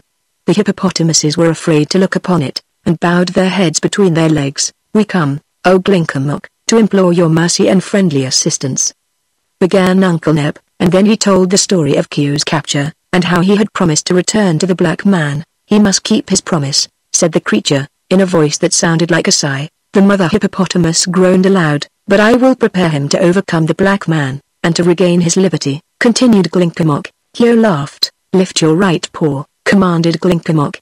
Kyo obeyed, and the creature touched it with its long, hairy tongue. Then it held 4 skinny hands over Kyo's bowed head and mumbled some words in a language unknown to man or beast or fowl or fish. After this it spoke again in hippopotamese. "Your skin has now become so tough that no man can hurt you. Your strength is greater than that of 10 elephants. Your foot is so swift that you can distance the wind. Your wit is sharper than a bulldog. Let the man fear, but drive fear from your own breast forever, for of all your race you are the mightiest." Then the terrible Glinkomok leaned over, and Kyo felt its fiery breath scorch him as it whispered some further instructions in his ear. The next moment it glided back into its cave, followed by the loud thanks of the 3 hippopotamuses, who slid into the water and immediately began their journey home. The mother's heart was full of joy. Uncle Neb shivered once or twice as he remembered a glimpse he had caught of Glinkomok, but Kyo was as jolly as possible, and, not content to swim with his dignified elders, he dived under their bodies, raced all around them and laughed merrily every inch of the way home. Then all the tribe held hijinks and praised the mighty Glinkomok for befriending their queen's son.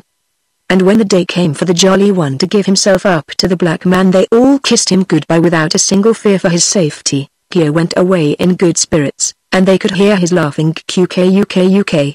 Long after he was lost in sight in the jungle, Gui had counted the days and knew when to expect Kyo, but he was astonished at the monstrous size to which his captive had grown, and congratulated himself on the wise bargain he had made.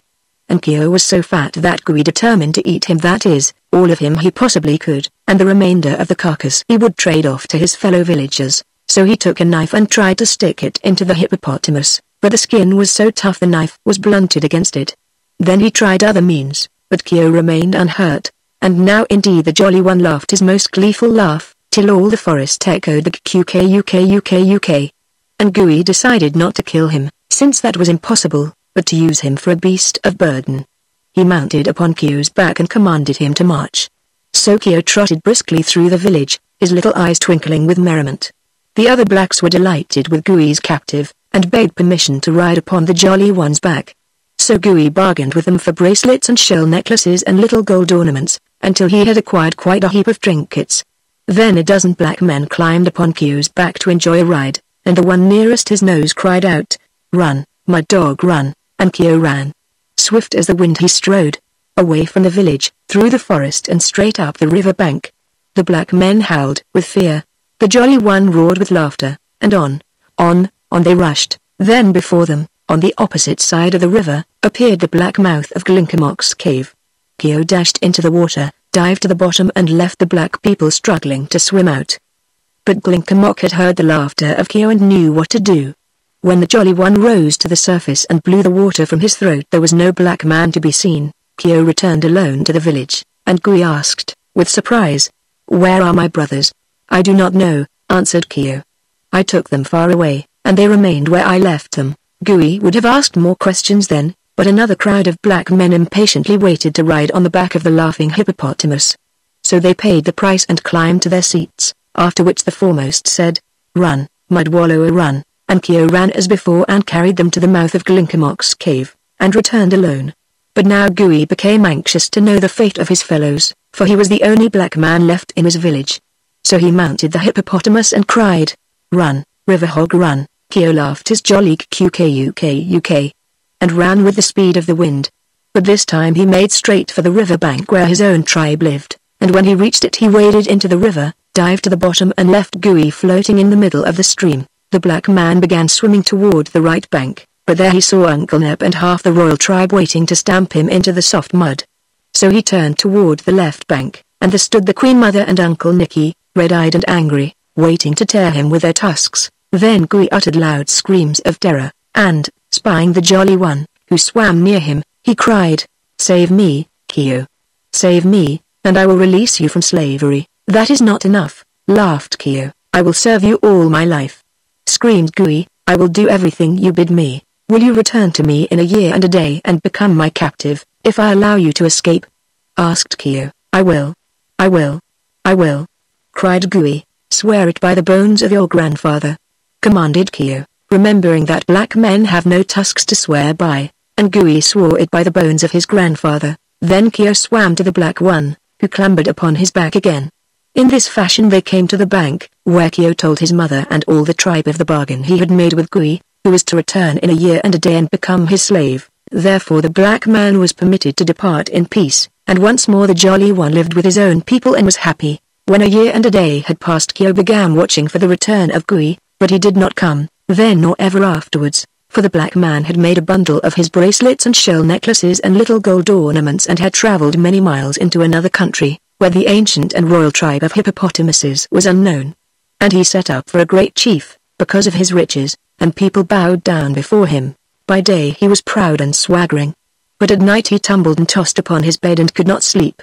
His conscience troubled him, for he had sworn by the bones of his grandfather, and his grandfather had no bones, the magic bonbons. There lived in Boston a wise and ancient chemist by the name of Dr. Dawes, who dabbled somewhat in magic.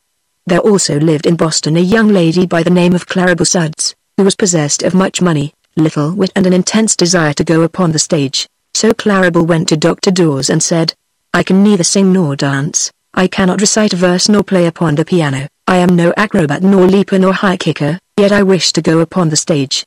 What shall I do? Are you willing to pay for such accomplishments?"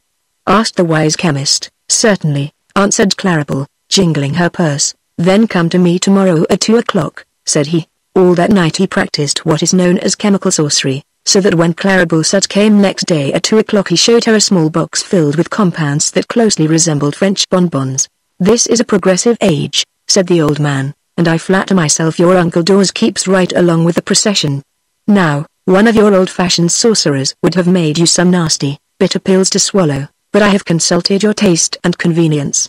Here are some magic bonbons. If you eat this one with the lavender color you can dance thereafter as lightly and gracefully as if you had been trained a lifetime. After you consume the pink confection you will sing like a nightingale.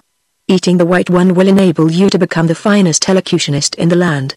The chocolate piece will charm you into playing the piano better than Rubinstein, while after eating your lemon yellow bonbon you can easily kick 6 feet above your head." "How delightful!" exclaimed Claribel, who was truly enraptured. "You are certainly a most clever sorcerer as well as a considerate compounder," and she held out her hand for the box. "Ahem," said the wise one, "a check, please." "Oh, yes, to be sure.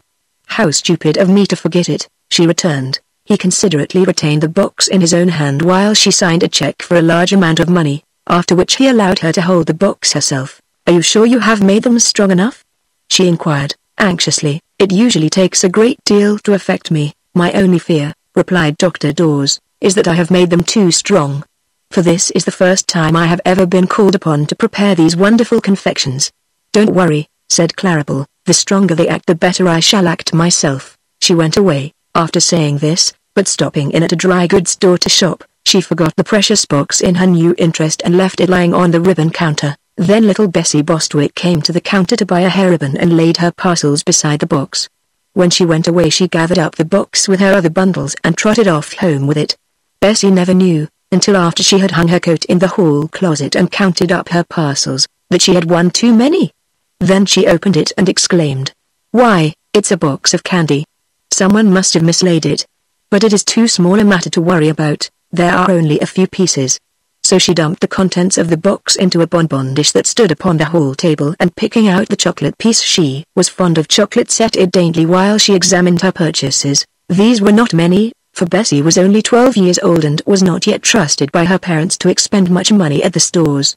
But while she tried on the hair ribbon, she suddenly felt a great desire to play upon the piano, and the desire at last became so overpowering that she went into the parlor and opened the instrument. The little girl had, with infinite pains, contrived to learn two pieces which she usually executed with a jerky movement of her right hand and a left hand that forgot to keep up and so made dreadful discords. But under the influence of the chocolate bonbon she sat down and ran her fingers lightly over the keys, producing such exquisite harmony that she was filled with amazement at her own performance. That was the prelude, however. The next moment she dashed into Beethoven's Seventh Sonata and played it magnificently. Her mother, hearing the unusual burst of melody, came downstairs to see what musical guest had arrived, but when she discovered it was her own little daughter who was playing so divinely, she had an attack of palpitation of the heart, to which she was subject, and sat down upon his sofa until it should pass away. Meanwhile Bessie played one piece after another with untiring energy. She loved music, and now found that all she needed to was to sit at the piano and listen and watch her hands twinkle over the keyboard. Twilight deepened in the room and Bessie's father came home and hung up his hat and overcoat and placed his umbrella in the rack. Then he peeped into the parlor to see who was playing. "Great Caesar!" he exclaimed. But the mother came to him softly with her finger on her lips and whispered, "Don't interrupt her, John. Our child seems to be in a trance.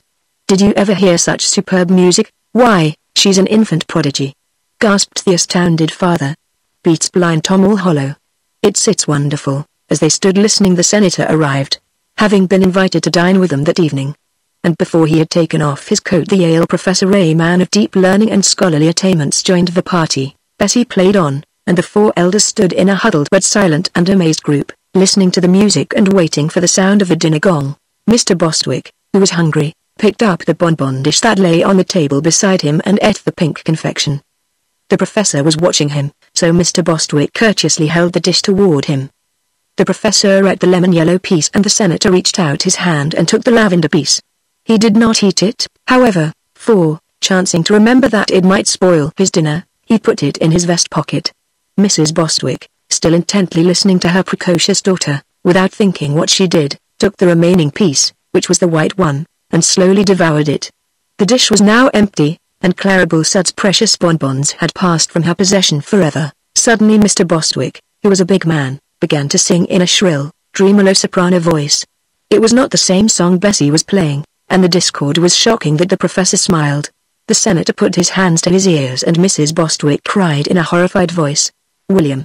Her husband continued to sing as if endeavoring to emulate the famous Christine Nilsson, and paid no attention whatever to his wife or his guests. Fortunately the dinner gong now sounded, and Mrs. Bostwick dragged Bessie from the piano and ushered her guests into the dining room.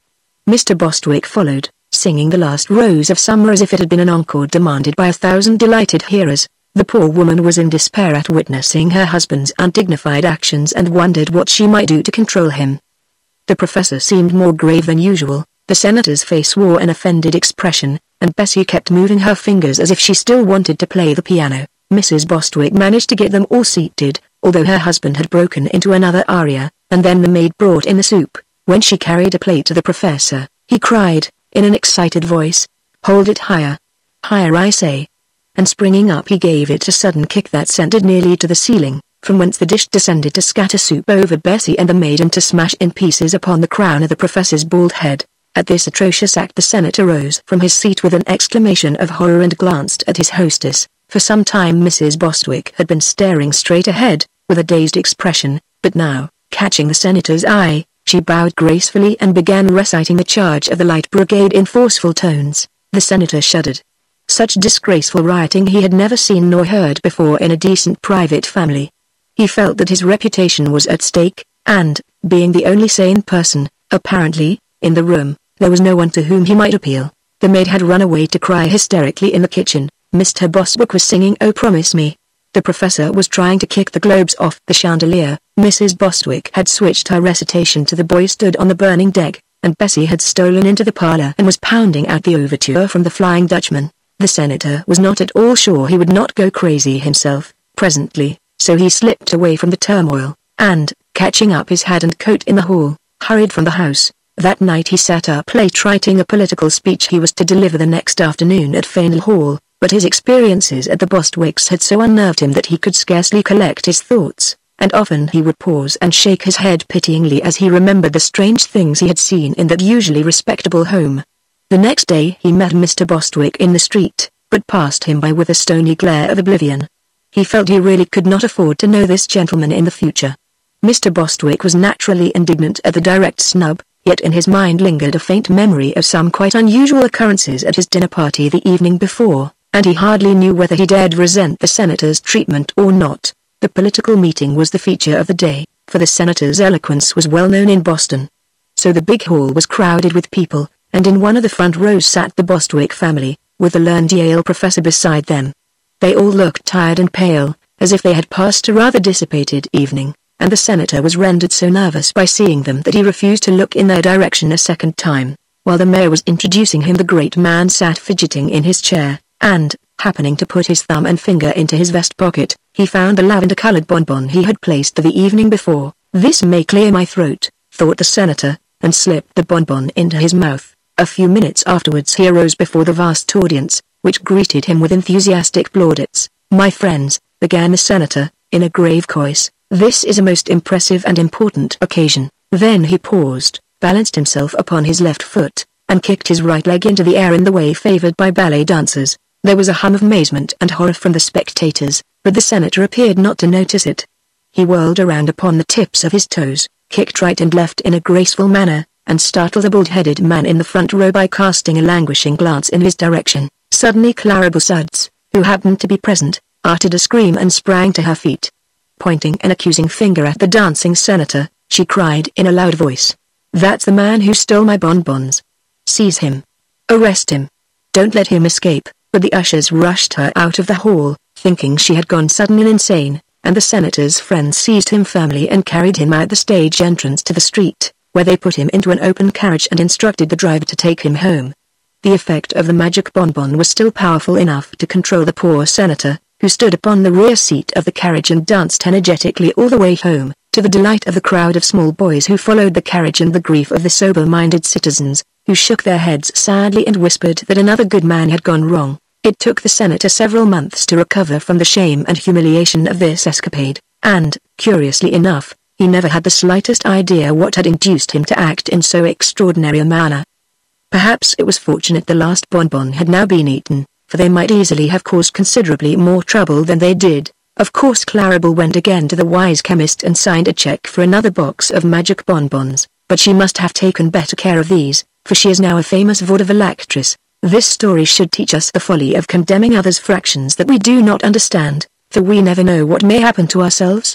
It may also serve as a hint to be careful about leaving parcels in public places, and, incidentally, to let other people's packages severely alone.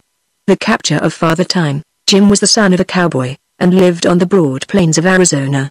His father had trained him to lasso a bronco or a young bull with perfect accuracy, and had Jim possessed the strength to back up his skill he would have been as good a cowboy as any in all Arizona. When he was 12 years old he made his first visit to the east, where Uncle Charles, his father's brother, lived. Of course Jim took his lasso with him, for he was proud of his skill in casting it, and wanted to show his cousins what a cowboy could do. At first the city boys and girls were much interested in watching Jim lasso posts and fence pickets, but they soon tired of it, and even Jim decided it was not the right sort of sport for cities. But one day the butcher asked Jim to ride one of his horses into the country, to a pasture that had been engaged, and Jim eagerly consented.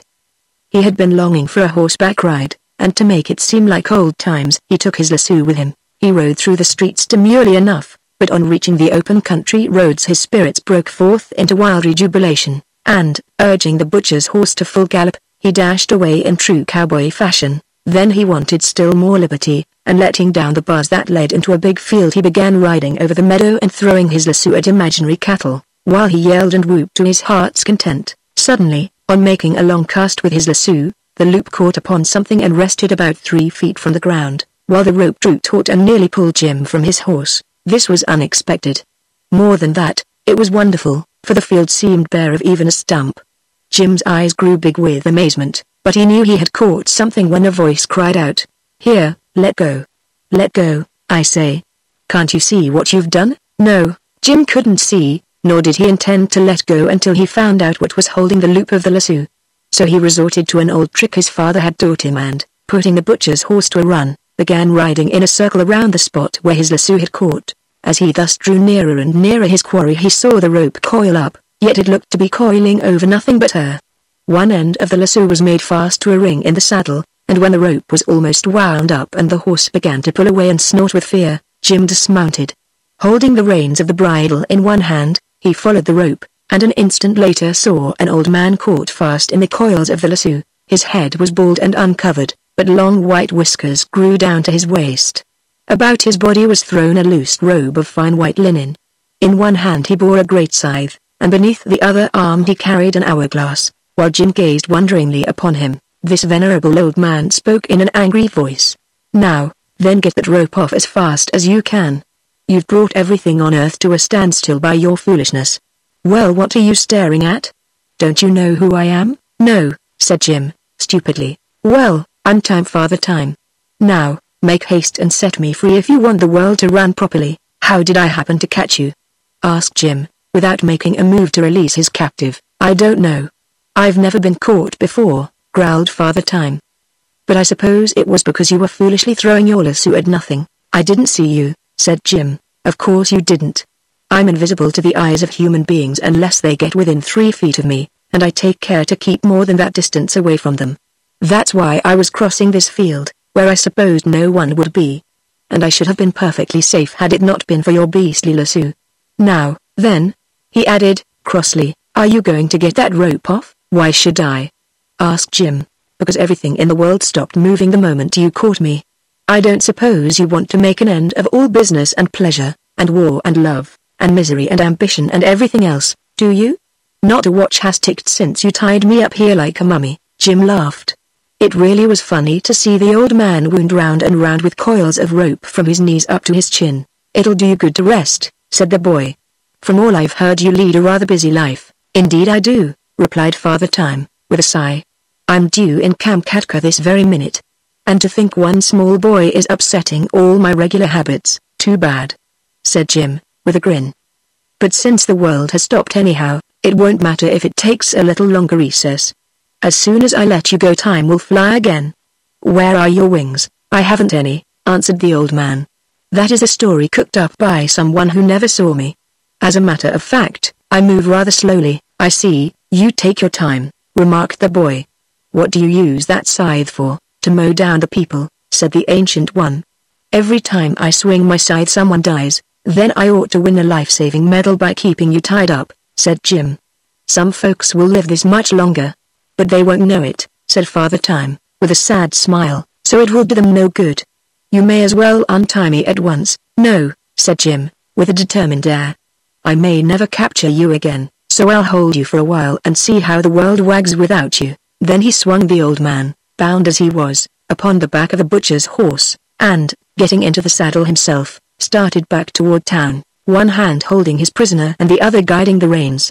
When he reached the road, his eye fell on a strange tableau. A horse and buggy stood in the middle of the road, the horse in the act of trotting, with his head held high and 2 legs in the air, but perfectly motionless. In the buggy a man and a woman were seated, but had they been turned into stone they could not have been more still and stiff. "There's no time for them," sighed the old man. "Won't you let me go now?" "Not yet," replied the boy. He rode on until he reached the city, where all the people stood in exactly the same positions they were in when Jim lassoed Father Time. Stopping in front of a big dry goods store, the boy hitched his horse and went in. The clerks were measuring out goods and showing patterns to the rows of customers in front of them, but everyone seemed suddenly to have become a statue. There was something very unpleasant in this scene, and a cold shiver began to run up and down Jim's back, so he hurried out again. On the edge of the sidewalk sat a poor, crippled beggar, holding out his hat, and beside him stood a prosperous-looking gentleman who was about to drop a penny into the beggar's hat. Jim knew this gentleman to be very rich but rather stingy, so he ventured to run his hand into the man's pocket and take out his purse, in which was a $20 gold piece. This glittering coin he put in the gentleman's fingers instead of the penny and then restored the purse to the rich man's pocket. "That donation will surprise him when he comes to life," thought the boy. He mounted the horse again and rode up the street. As he passed the shop of his friend, the butcher, he noticed several pieces of meat hanging outside. "I'm afraid that meat'll spoil," he remarked. "It takes time to spoil meat," answered the old man. This struck Jim as being queer, but true. "It seems time meddles with everything," said he. Yes, you've made a prisoner of the most important personage in the world, groaned the old man, and you haven't enough sense to let him go again. Jim did not reply, and soon they came to his uncle's house, where he again dismounted. The street was filled with teams and people, but all were motionless. His two little cousins were just coming out the gate on their way to school, with their books and slates underneath their arms, so Jim had to jump over the fence to avoid knocking them down. In the front room sat his aunt, reading her Bible. She was just turning a page when time stopped. In the dining room was his uncle, finishing his luncheon. His mouth was open and his fork poised just before it, while his eyes were fixed upon the newspaper folded beside him. Jim helped himself to his uncle's pie, and while he ate it he walked out to his prisoner. "There's one thing I don't understand," said he. "What's that?" asked Father Time. "Why is it that I'm able to move around while everyone else is froze up?" "That is because I'm your prisoner," answered the other. "You can do anything you wish with time now. But unless you are careful you'll do something you will be sorry for." Jim threw the crust of his pie at a bird that was suspended in the air, where it had been flying when time stopped. "Anyway," he laughed, "I'm living longer than anyone else. No one will ever be able to catch up with me again. Each life has its allotted span," said the old man. "When you have lived your proper time my scythe will mow you down." "I forgot your scythe," said Jim, thoughtfully. Then a spirit of mischief came into the boy's head, for he happened to think that the present opportunity to have fun would never occur again. He tied Father Time to his uncle's hitching post, that he might not escape, and then crossed the road to the corner grocery. The grocer had scolded Jim that very morning for stepping into a basket of turnips by accident. So the boy went to the back end of the grocery and turned on the faucet of the molasses barrel. "That'll make a nice mess when time starts the molasses running all over the floor," said Jim, with a laugh. A little further down the street was a barber shop, and sitting in the barber's chair Jim saw the man that all the boys declared was the meanest man in town. He certainly did not like the boys and the boys knew it. The barber was in the act of shampooing this person when time was captured. Jim ran to the drugstore, and, getting a bottle of mucilage, he returned and poured it over the ruffled hair of the unpopular citizen. "That'll probably surprise him when he wakes up," thought Jim. Nearby was the schoolhouse. Jim entered it and found that only a few of the pupils were assembled. But the teacher sat at his desk, stern and frowning as usual. Taking a piece of chalk, Jim marked upon the blackboard in big letters the following words: "Every scholar is requested to yell the minute he enters the room. He will also please throw his books at the teacher's head.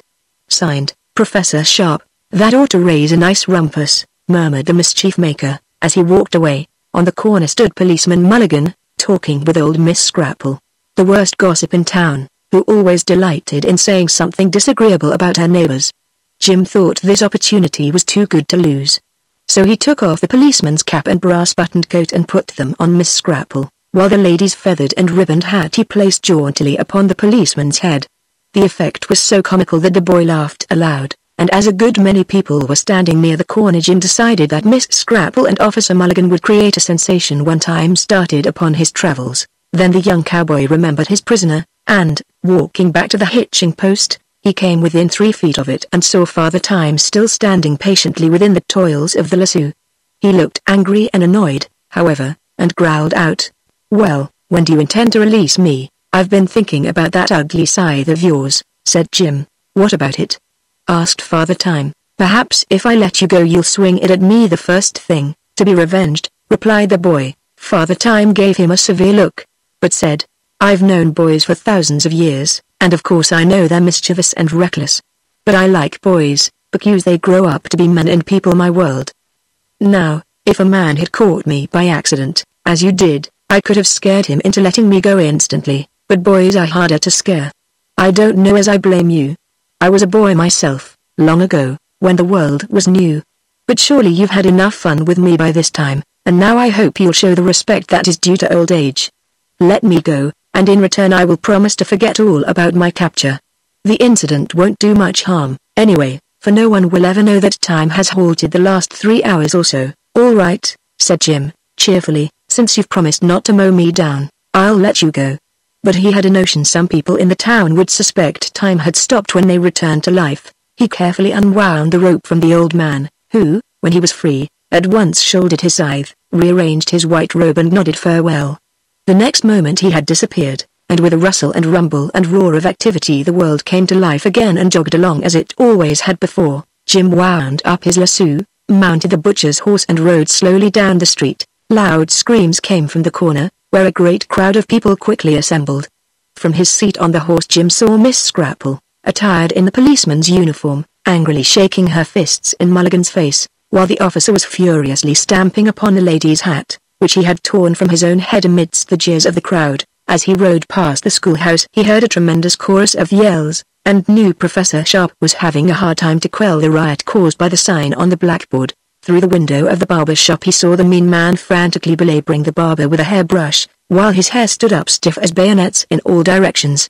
And the grocer ran out of his door and yelled fire, while his shoes left a track of molasses wherever he stepped. Jim's heart was filled with joy. He was fairly reveling in the excitement he had caused when someone caught his leg and pulled him from the horse. "What are ye doing here, ye rascal?" cried the butcher, angrily. "Didn't ye promise to put that beast in Turplanton's pasture? And now I find ye riding the poor nag around like a gentleman o' leisure." "That's a fact," said Jim, with surprise. "I clean forgot about the horse. This story should teach us the supreme importance of time and the folly of trying to stop it. For should you succeed, as Jim did, in bringing time to a standstill, the world would soon become a dreary place and life decidedly unpleasant." The wonderful pump. Not many years ago there lived on a stony, barren New England farm a man and his wife. They were sober, honest people, working hard from early morning until dark to enable them to secure a scanty living from their poor land. Their house, a small, one-storied building, stood upon the side of a steep hill, and the stones lay so thickly about it that scarce anything green could grow from the ground. At the foot of the hill, a quarter of a mile from the house by the winding path, was a small brook, and the woman was obliged to go there for water and to carry it up the hill to the house. This was a tedious task, and with the other hard work that fell to her share had made her gaunt and bent and lean. Yet she never complained, but meekly and faithfully performed her duties, doing the housework, carrying the water and helping her husband hoe the scanty crop that grew upon the best part of their land. One day, as she walked down the path to the brook, her big shoes scattering the pebbles right and left, she noticed a large beetle lying upon its back and struggling hard with its little legs to turn over, that its feet might again touch the ground. But this it could not accomplish, so the woman, who had a kind heart, reached down and gently turned the beetle with her finger. At once it scampered from the path and she went on to the brook. The next day, as she came for water, she was surprised to see the beetle again lying upon its back and struggling helplessly to turn. Once more the woman stopped and set him upon his feet, and then, as she stooped over the tiny creature, she heard a small voice say, "Oh, thank you. Thank you so much for saving me," half frightened at hearing a beetle speak in her own language. The woman started back and exclaimed, "La sakes! Surely you can't talk like humans." Then, recovering from her alarm, she again bent over the beetle, who answered her. "Why shouldn't I talk, if I have anything to say, 'cause you're a bug," replied the woman. "That is true, and you saved my life, saved me from my enemies, the sparrows. And this is the second time you have come to my assistance, so I owe you a debt of gratitude. Bugs value their lives as much as human beings, and I am a more important creature than you, in your ignorance, may suppose. But, tell me, why do you come each day to the brook, for water?" she answered, staring stupidly down at the talking beetle. "Isn't it hard work?" the creature inquired. "Yes, but there's no water on the hill," said she. "Then dig a well and put a pump in it," replied the beetle. She shook her head. "My man tried it once, but there was no water," she said, sadly. "Try it again," commanded the beetle, "and in return for your kindness to me I will make this promise. If you do not get water from the well you will get that which is more precious to you. I must go now. Do not forget. Dig a well," and then, without pausing to say goodbye, it ran swiftly away and was lost among the stones. The woman returned to the house much perplexed by what the beetle had said, and when her husband came in from his work she told him the whole story. The poor man thought deeply for a time, and then declared, "Wife, there may be truth in what the bug told you. There must be magic in the world yet, if a beetle can speak, and if there is such a thing as magic we may get water from the well. The pump I bought to use in the well which proved to be dry is now lying in the barn, and the only expense in following the talking bug's advice will be the labor of digging the hole. Labor I am used to, so I will dig the well." Next day he set about it, and dug so far down in the ground that he could hardly reach the top to climb out again, but not a drop of water was found. "Perhaps you did not dig deep enough," his wife said, when he told her of his failure. So the following day he made a long ladder, which he put into the hole, and then he dug, and dug, and dug, until the top of the ladder barely reached the top of the hole.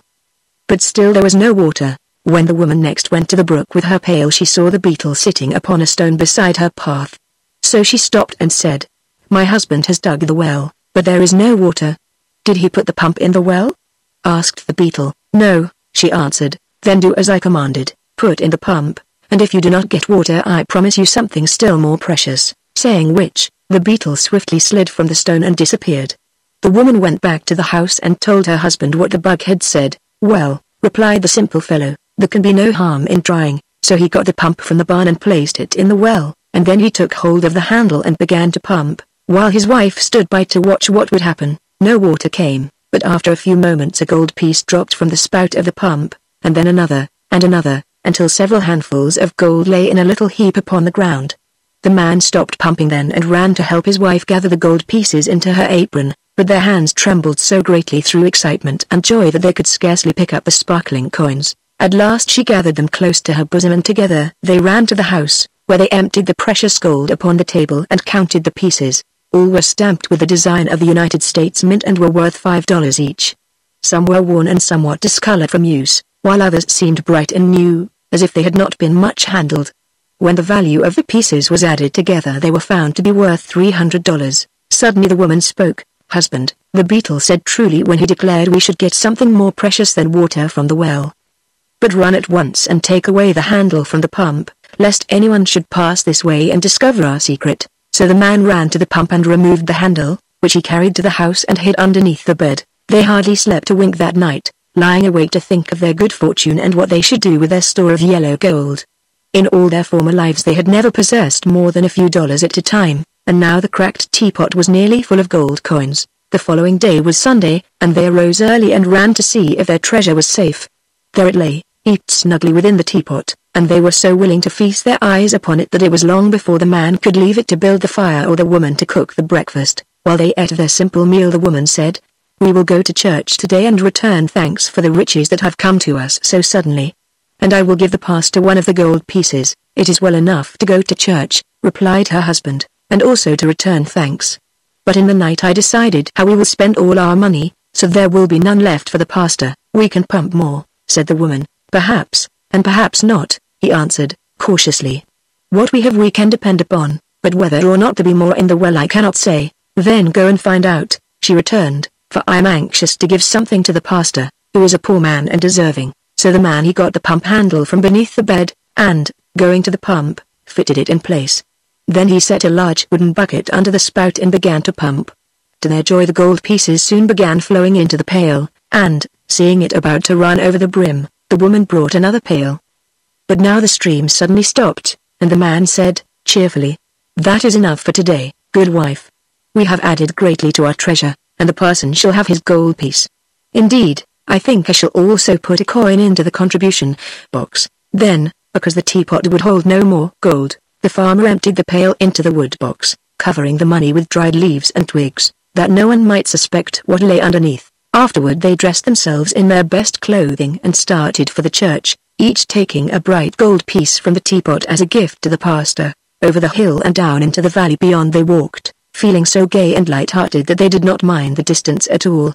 At last they came to the little country church and entered just as the services began. Being proud of their wealth and of the gifts they had brought for the pastor, they could scarcely wait for the moment when the deacon passed the contribution box.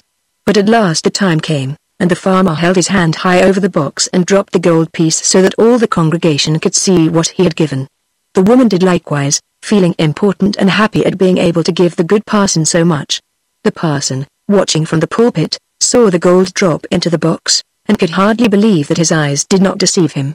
However, when the box was laid upon his desk there were the 2 gold pieces, and he was so surprised that he nearly forgot his sermon. When the people were leaving the church at the close of the services the good man stopped the farmer and his wife and asked, "Where did you get so much gold?" The woman gladly told him how she had rescued the beetle, and how, in return, they had been rewarded with a wonderful pump. The pastor listened to it all gravely, and when the story was finished he said, "According to tradition strange things happened in this world ages ago, and now I find that strange things may also happen today. For by your tale you have found a beetle that can speak and also has power to bestow upon you great wealth." Then he looked carefully at the gold pieces and continued, "Either this money is fairy gold or it is genuine metal, stamped at the mint of the United States government. If it is fairy gold it will disappear within 24 hours, and will therefore do no one any good. If it is real money, then your beetle must have robbed someone of the gold and placed it in your well. For all money belongs to someone, and if you have not earned it honestly, but have come by it in the mysterious way you mention, it was surely taken from the persons who owned it, without their consent. Where else could real money come from? The farmer and his wife were confused by this statement and looked guiltily at each other, for they were honest people and wished to wrong no one. Then you think the beetle stole the money? Asked the woman. By his magic powers he probably took it from its rightful owners. Even bugs, which can speak of no consciences and cannot tell the difference between right and wrong.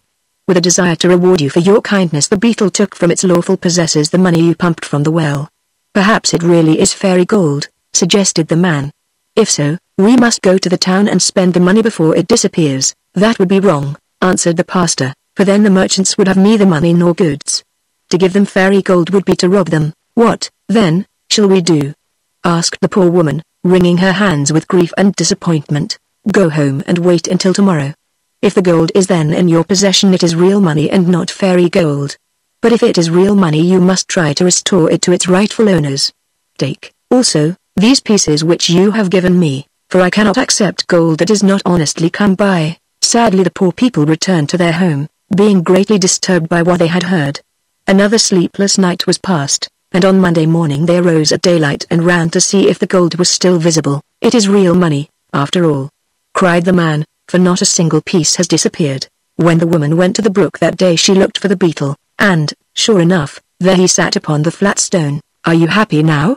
Asked the beetle, as the woman paused before him. We are very unhappy, she answered, for, although you have given us much gold, our good parson says it surely belongs to someone else, and was stolen by you to reward us. Your parson may be a good man, returned the beetle, with some indignation, but he certainly is not overwise. Nevertheless, if you do not want the gold I can take it from you as easily as I gave it, but we do want it, cried the woman, fearfully. That is, she added, if it is honestly come by. It is not stolen, replied the beetle, sulkily, and now belongs to no one but yourselves. When you saved my life I thought how I might reward you, and, knowing you to be poor, I decided gold would make you happier than anything else. You must know, he continued, that although I appear so small and insignificant, I am really king of all the insects, and my people obey my slightest wish. Living, as they do, close to the ground, the insects often come across gold and other pieces of money which have been lost by men and have fallen into cracks or crevasses or become covered with air or hidden by grass or weeds. Whenever my people find money in this way they report the fact to me, but I have always let it lie, because it could be of no possible use to an insect. However, when I decided to give you gold I knew just where to obtain it without robbing any of your fellow creatures. Thousands of insects were at once sent by me in every direction to bring the pieces of lost gold to his hill. It cost my people several days of hard labor, as you may suppose, but by the time your husband had finished the well the gold began to arrive from all parts of the country, and during the night my subjects dumped it all into the well. So you may use it with a clear conscience, knowing that you wrong no one. This explanation delighted the woman, and when she returned to the house and reported to her husband what the beetle had said he also was overjoyed. So they at once took a number of the gold pieces and went to the town to purchase provisions and clothing and many things of which they had long stood in need, but so proud were they of their newly acquired wealth that they took no pains to conceal it. They wanted everyone to know they had money, and so it was no wonder that when some of the wicked men in the village saw the gold they longed to possess it themselves. If they spend this money so freely, whispered one to another, there must be a great store of gold at their home. That is true, was the answer. Let us hasten there before they return and ransack the house. So they left the village and hurried away to the farm on the hill, where they broke down the door and turned everything topsy-turvy until they had discovered the gold in the wood box and the teapot. It did not take them long to make this into bundles, which they slung upon their backs and carried off, and it was probably because they were in a great hurry that they did not stop to put the house in order again. Presently the good woman and her husband came up the hill from the village with their arms full of bundles and followed by a crowd of small boys who had been hired to help carry the purchases. Then followed others, youngsters and country louts, attracted by the wealth and prodigality of the pair, who, from simple curiosity, trailed along behind like the tail of a comet and helped swell the concourse into a triumphal procession. Last of all came Guns, the shopkeeper, carrying with much tenderness a new silk dress which was to be paid for when they reached the house, all the money they had taken to the village having been lavishly expended. The farmer, who had formerly been a modest man, was now so swelled with pride that he tipped the rim of his hat over his left ear and smoked a big cigar that was fast making him ill. His wife strutted along beside him like a peacock, enjoying to the full the homage and respect her wealth had won from those who formerly deigned not to notice her, and glancing from time to time at the admiring procession in the rear, but, alas for their newborn pride. When they reached the farmhouse they found the door broken in, the furniture strewn in all directions and their treasure stolen to the very last gold piece. The crowd grinned and made slighting remarks of a personal nature, and guns. The shopkeeper demanded in a loud voice the money for the silk dress he had brought. Then the woman whispered to her husband to run and pump some more gold while she kept the crowd quiet, and he obeyed quickly. But after a few moments he returned with a white face to tell her the pump was dry, and not a gold piece could now be coaxed from the spout. The procession marched back to the village laughing and jeering at the farmer and his wife, who had pretended to be so rich, and some of the boys were naughty enough to throw stones at the house from the top of the hill. Mr. Guns carried away his dress after severely scolding the woman for deceiving him, and when the couple at last found themselves alone their pride had turned to humiliation and their joy to bitter grief. Just before sundown the woman dried her eyes and, having resumed her ordinary attire, went to the brook for water. When she came to the flat stone she saw the king beetle sitting upon it. "The well is dry," she cried out, angrily. "Yes," answered the beetle, calmly, "you have pumped from it all the gold my people could find, but we are now ruined," said the woman, sitting down in the path beginning to weep, "for robbers have stolen from us every penny we possessed." "I'm sorry," returned the beetle, "but it is your own fault. Had you not made so great a show of your wealth no one would have suspected you possessed a treasure, or thought to rob you. As it is, you have merely lost the gold which others have lost before you. It will probably be lost many times more before the world comes to an end, but what are we to do now?" She asked. "What did you do before I gave you the money?" "We worked from morning till night," said she. "Then work still remains for you," remarked the beetle, composedly. "No one will ever try to rob you of that, you may be sure." And he slid from the stone and disappeared for the last time. This story should teach us to accept good fortune with humble hearts and to use it with moderation. For, had the farmer and his wife resisted the temptation to display their wealth ostentatiously, they might have retained it to this very day. The dummy that lived. In all fairyland there is no more mischievous a person than Tanko-Mankie the Yellow Ryl.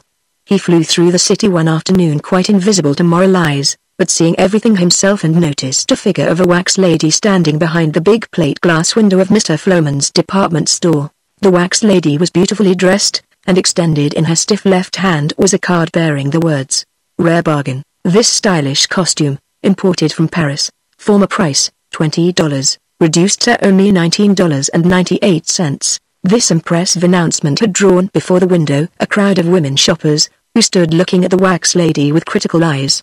Tanko-Mankie laughed to himself the low, gurgling little laugh that always means mischief.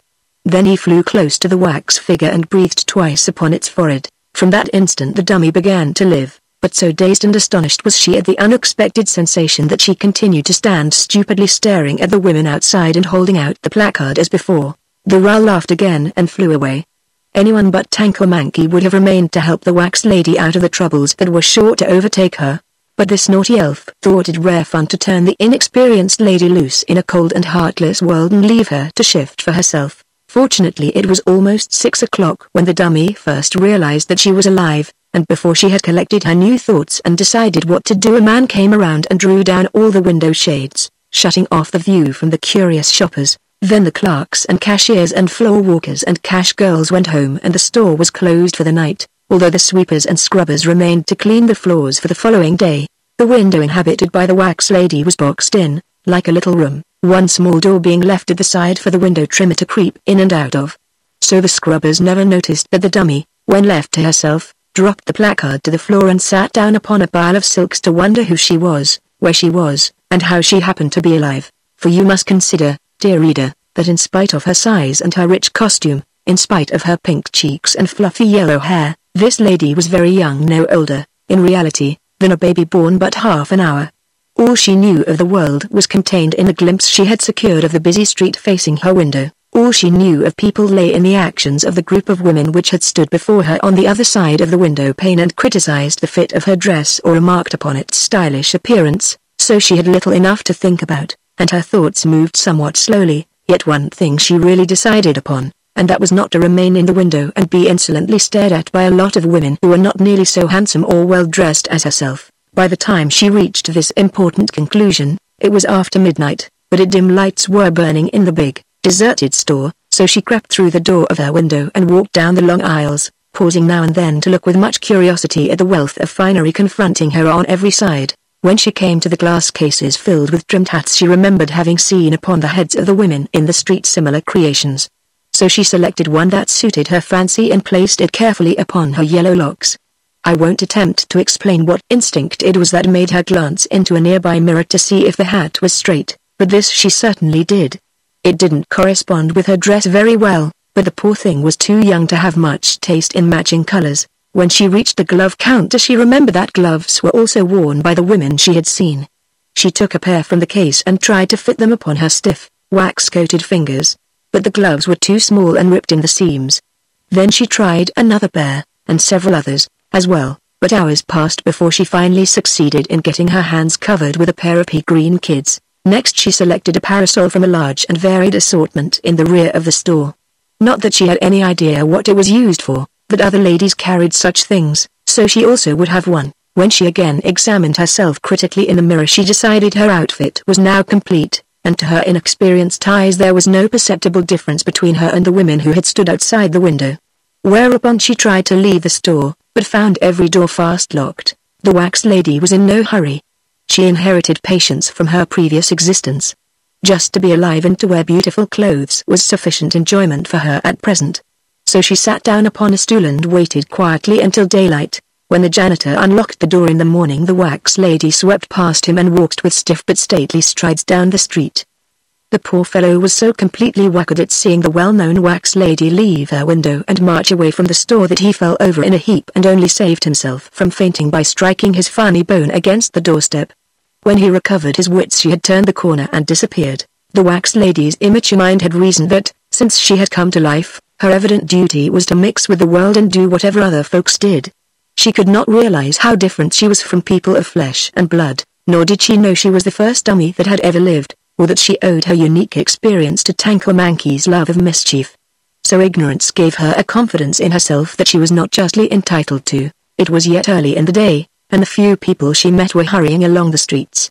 Many of them turned into restaurants and eating houses, and following their example the wax lady also entered one and sat upon a stool before a lunch counter. "Coffee and rolls," said the shop girl on the next stool. "Coffee and rolls," repeated the dummy, and soon a waiter placed them before her. Of course she had no appetite, as her constitution, being mostly wood, did not require food, but she watched the shop girl, and saw her put the coffee to her mouth and drink it. Therefore the wax lady did the same, and the next instant was surprised to feel the hot liquid trickling out between her wooden ribs. The coffee also blistered her wax lips, and so disagreeable was the experience that she arose and left the restaurant, paying no attention to the demands of the waiter for 20 cents, mum.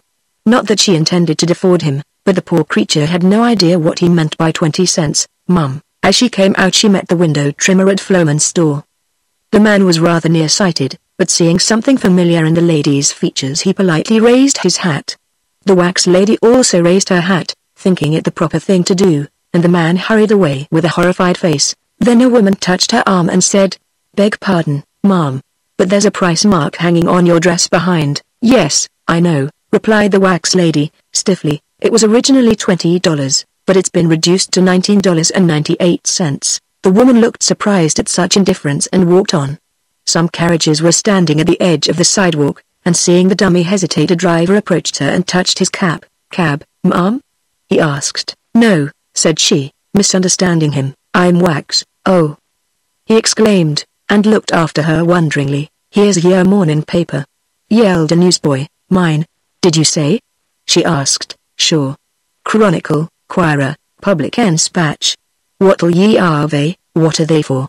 inquired the wax lady, simply. "We, to read, o' course. All the news, you know." She shook her head and glanced at a paper. "It looks all speckled and mixed up," she said. "I'm afraid I can't read." "Ever been to school?" asked the boy, becoming interested. "No." "What school?" she inquired. The boy gave her an indignant look. "Say," he cried, "you're just a dummy, that's what ye are," and ran away to seek a more promising customer. "I wonder that he means," thought the poor lady. Am I really different in some way from all the others? I look like them, certainly, and I try to act like them, yet that boy called me a dummy and seemed to think I acted queerly. This idea worried her a little, but she walked on to the corner, where she noticed a streetcar stop to let some people on. The wax lady, still determined to do as others did, also boarded the car and sat down quietly in a corner. After riding a few blocks, the conductor approached her and said, "Fare, please." "What's that?" she inquired, innocently. "Your fare," said the man, impatiently. She stared at him stupidly, trying to think what he meant. Come, growled the conductor, "either pay up or get off." Still she did not understand, and he grabbed her rudely by the arm and lifted her to her feet. But when his hand came in contact with the hard wood of which her arm was made, the fellow was filled with surprise. He stooped down and peered into her face, and, seeing it was wax instead of flesh, he gave a yell of fear and jumped from the car, running as if he had seen a ghost. At this the other passengers also yelled and sprang from the car, fearing a collision, and the motorman, knowing something was wrong, followed suit. The wax lady, seeing the others run, jumped from the car last of all, and stepped in front of another car coming at full speed from the opposite direction. She heard cries of fear and of warning on all sides, but before she understood her danger she was knocked down and dragged for half a block. When the car was brought to a stop, a policeman reached down and pulled her from under the wheels. Her dress was badly torn and soiled. Her left ear was entirely gone, and the left side of her head was caved in, but she quickly scrambled to her feet and asked for her hat. This a gentleman had already picked up, and when the policeman handed it to her and noticed the great hole in her head and the hollow place it disclosed, the poor fellow trembled so frightfully that his knees actually knocked together. Why, ma'am, you're killed," he gasped. "What does it mean to be killed?" asked the wax lady. The policeman shuddered and wiped the perspiration from his forehead. "You're it," he answered, with a groan. The crowd that had collected were looking upon the lady wonderingly, and a middle-aged gentleman now exclaimed, "Why, she's wax," echoed the policeman. "Certainly. She's one of those dummies they put in the windows," declared the middle-aged man. The people who had collected shouted, "You're right. That's what she is." "She's a dummy, are you?" inquired the policeman, sternly. The wax lady did not reply. She began to fear she was getting into trouble, and the staring crowd seemed to embarrass her. Suddenly a bootblack attempted to solve the problem by saying, "You guys is all wrong. Can a dummy talk? Can a dummy walk? Can a dummy live?" "Hush," murmured the policeman. "Look here." And he pointed to the hold in the lady's head. The newsboy looked, turned pale and whistled to keep himself from shivering. A second policeman now arrived, and after a brief conference it was decided to take the strange creature to headquarters. So they called a hurry-up wagon, and the damaged wax lady was helped inside and driven to the police station. There the policeman locked her in a cell and hastened to tell Inspector Ma their wonderful story. Inspector Ma had just eaten a poor breakfast, and was not in a pleasant mood, so he roared and stormed at the unlucky policemen, saying they were themselves dummies to bring such a fairy tale to a man of sense. He also hinted that they had been guilty of intemperance. The policeman tried to explain, but Inspector Ma would not listen, and while they were still disputing in rushed Mr. Floman, the owner of the department store. "I want a dozen detectives, at once, Inspector," he cried. "What for?" demanded Ma. "One of the wax ladies has escaped from my store and eloped with a $19.98 costume, a $4.23 hat, a $2.19 parasol and a 76-cent pair of gloves, and I want her arrested." While he paused for breath, the inspector glared at him in amazement. "Is everybody going crazy at the same time?" he inquired, sarcastically. "How could a wax dummy run away? I don't know, but she did. When my janitor opened the door this morning he saw her run out." "Why didn't he stop her?" asked Ma. "He was too frightened." "But she's stolen my property, Your Honor, and I want her arrested," declared the storekeeper. The inspector thought for a moment. "You wouldn't be able to prosecute her," he said, "for there's no law against dummies stealing." Mr. Floman sighed bitterly. "Am I to lose that $19.98 costume and the $4.25 hat and—" "By no means," interrupted Inspector Ma. "The police of this city are ever prompt to act in defense of our worthy citizens. We have already arrested the wax lady, and she is locked up in cell number 16.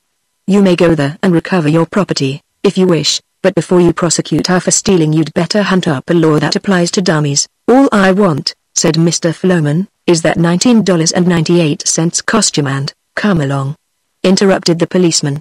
"I'll take you to the cell." But when they entered number 16 they found only a lifeless dummy lying prone upon the floor.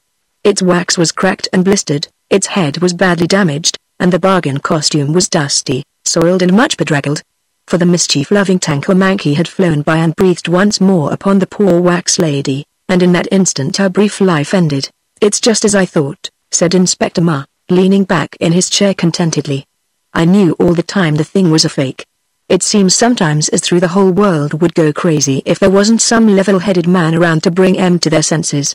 Dummies are wooden wax, and that's all there is of 'em. That may be the rule," whispered the policeman to himself, "but this one were a dummy as lived. The king of the polar bears." The king of the polar bears lived among the icebergs in the far north country. He was old and monstrous big. He was wise and friendly to all who knew him.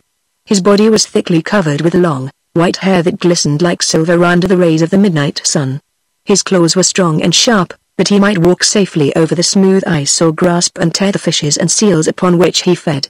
The seals were afraid when he drew near, and tried to avoid him, but the gulls, both white and grey, loved him because he left the remnants of his feasts for them to devour. Often his subjects, the polar bears, came to him for advice when ill or in trouble, but they wisely kept away from his hunting grounds, lest they might interfere with his sport and arouse his anger. The wolves, who sometimes came as far north as the icebergs, whispered among themselves that the king of the polar bears was either a magician or under the protection of a powerful fairy.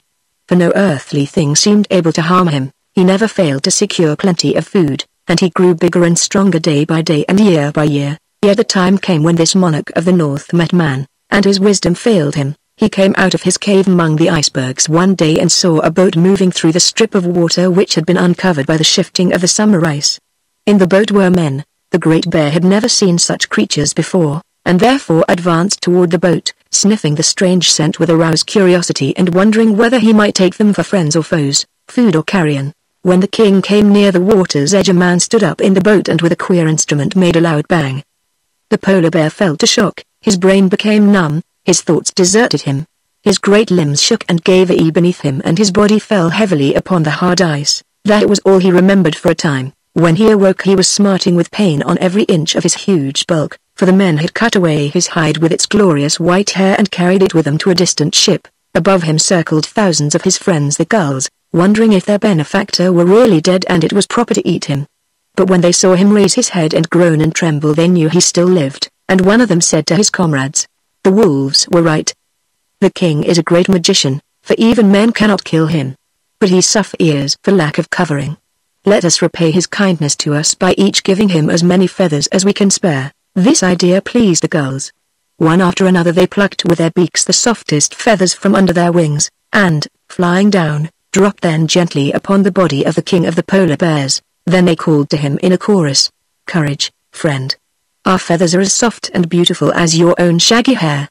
They will guard you from the cold winds and warm you while you sleep. Have courage, then, and live." And the king of the polar bears had courage to bear his pain and lived and was strong again. The feathers grew as they had grown upon the bodies of the birds and covered him as his own hair had done. Mostly they were pure white in color, but some from the grey gulls gave his majesty a slight mottled appearance. The rest of that summer and all through the 6 months of night the king left his icy cavern only to fish or catch seals for food. He felt no shame at his feathery covering, but it was still strange to him, and he avoided meeting any of his brother bears. During this period of retirement he thought much of the men who had harmed him, and remembered the way they had made the great bang. And he decided it was best to keep away from such fierce creatures. Thus he added to his store of wisdom. When the moon fell away from the sky and the sun came to make the icebergs glitter with the gorgeous tintings of the rainbow, 2 of the polar bears arrived at the king's cavern to ask his advice about the hunting season. But when they saw his great body covered with feathers instead of hair they began to laugh, and one said, "Our mighty king has become a bird. Who ever before heard of a feathered polar bear?" Then the king gave way to wrath. He advanced upon them with deep growls and stately tread and with one blow of his monstrous paw stretched the mocker lifeless at his feet. The other ran away to his fellows and carried the news of the king's strange appearance. The result was a meeting of all the polar bears upon a broad field of ice, where they talked gravely of the remarkable change that had come upon their monarch. "He is, in reality, no longer a bear," said one, "nor can he justly be called a bird. But he is half bird and half bear, and so unfitted to remain our king." "Then who shall take his place?" asked another. "He who can fight the bird bear and overcome him," answered an aged member of the group. Only the strongest is fit to rule our race." There was silence for a time. But at length the great bear moved to the front and said, "I will fight him, I Wolf, the strongest of our race.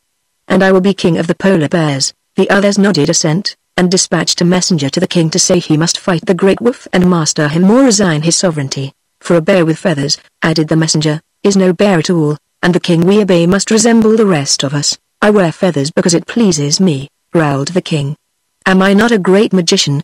But I will fight, nevertheless, and if Wolf masters me he shall be king in my stead." Then he visited his friends, the gulls, who were even then feasting upon the dead bear, and told them of the coming battle. "I shall conquer," he said, proudly.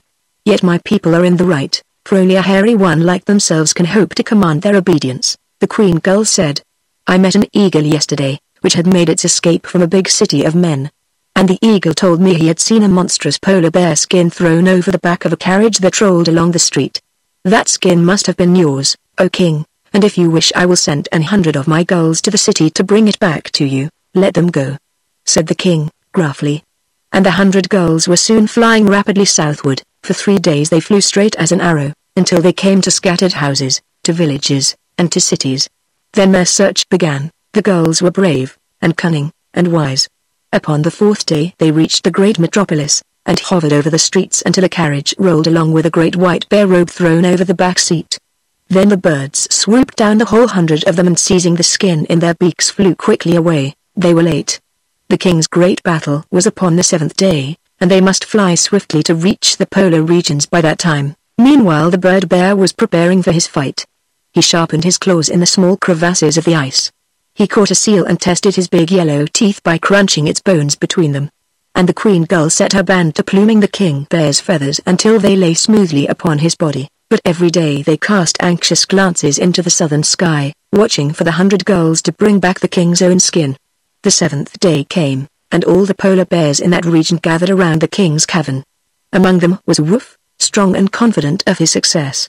"The bird bear's feathers will fly fast enough when I get my claws upon him," he boasted, and the others laughed and encouraged him. The king was disappointed at not having recovered his skin, but he resolved to fight bravely without it.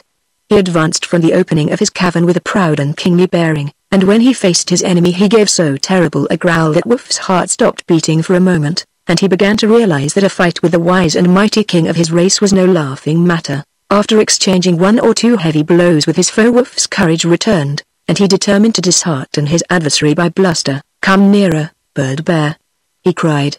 "Come nearer, that I may pluck your plumage." The defiance filled the king with rage.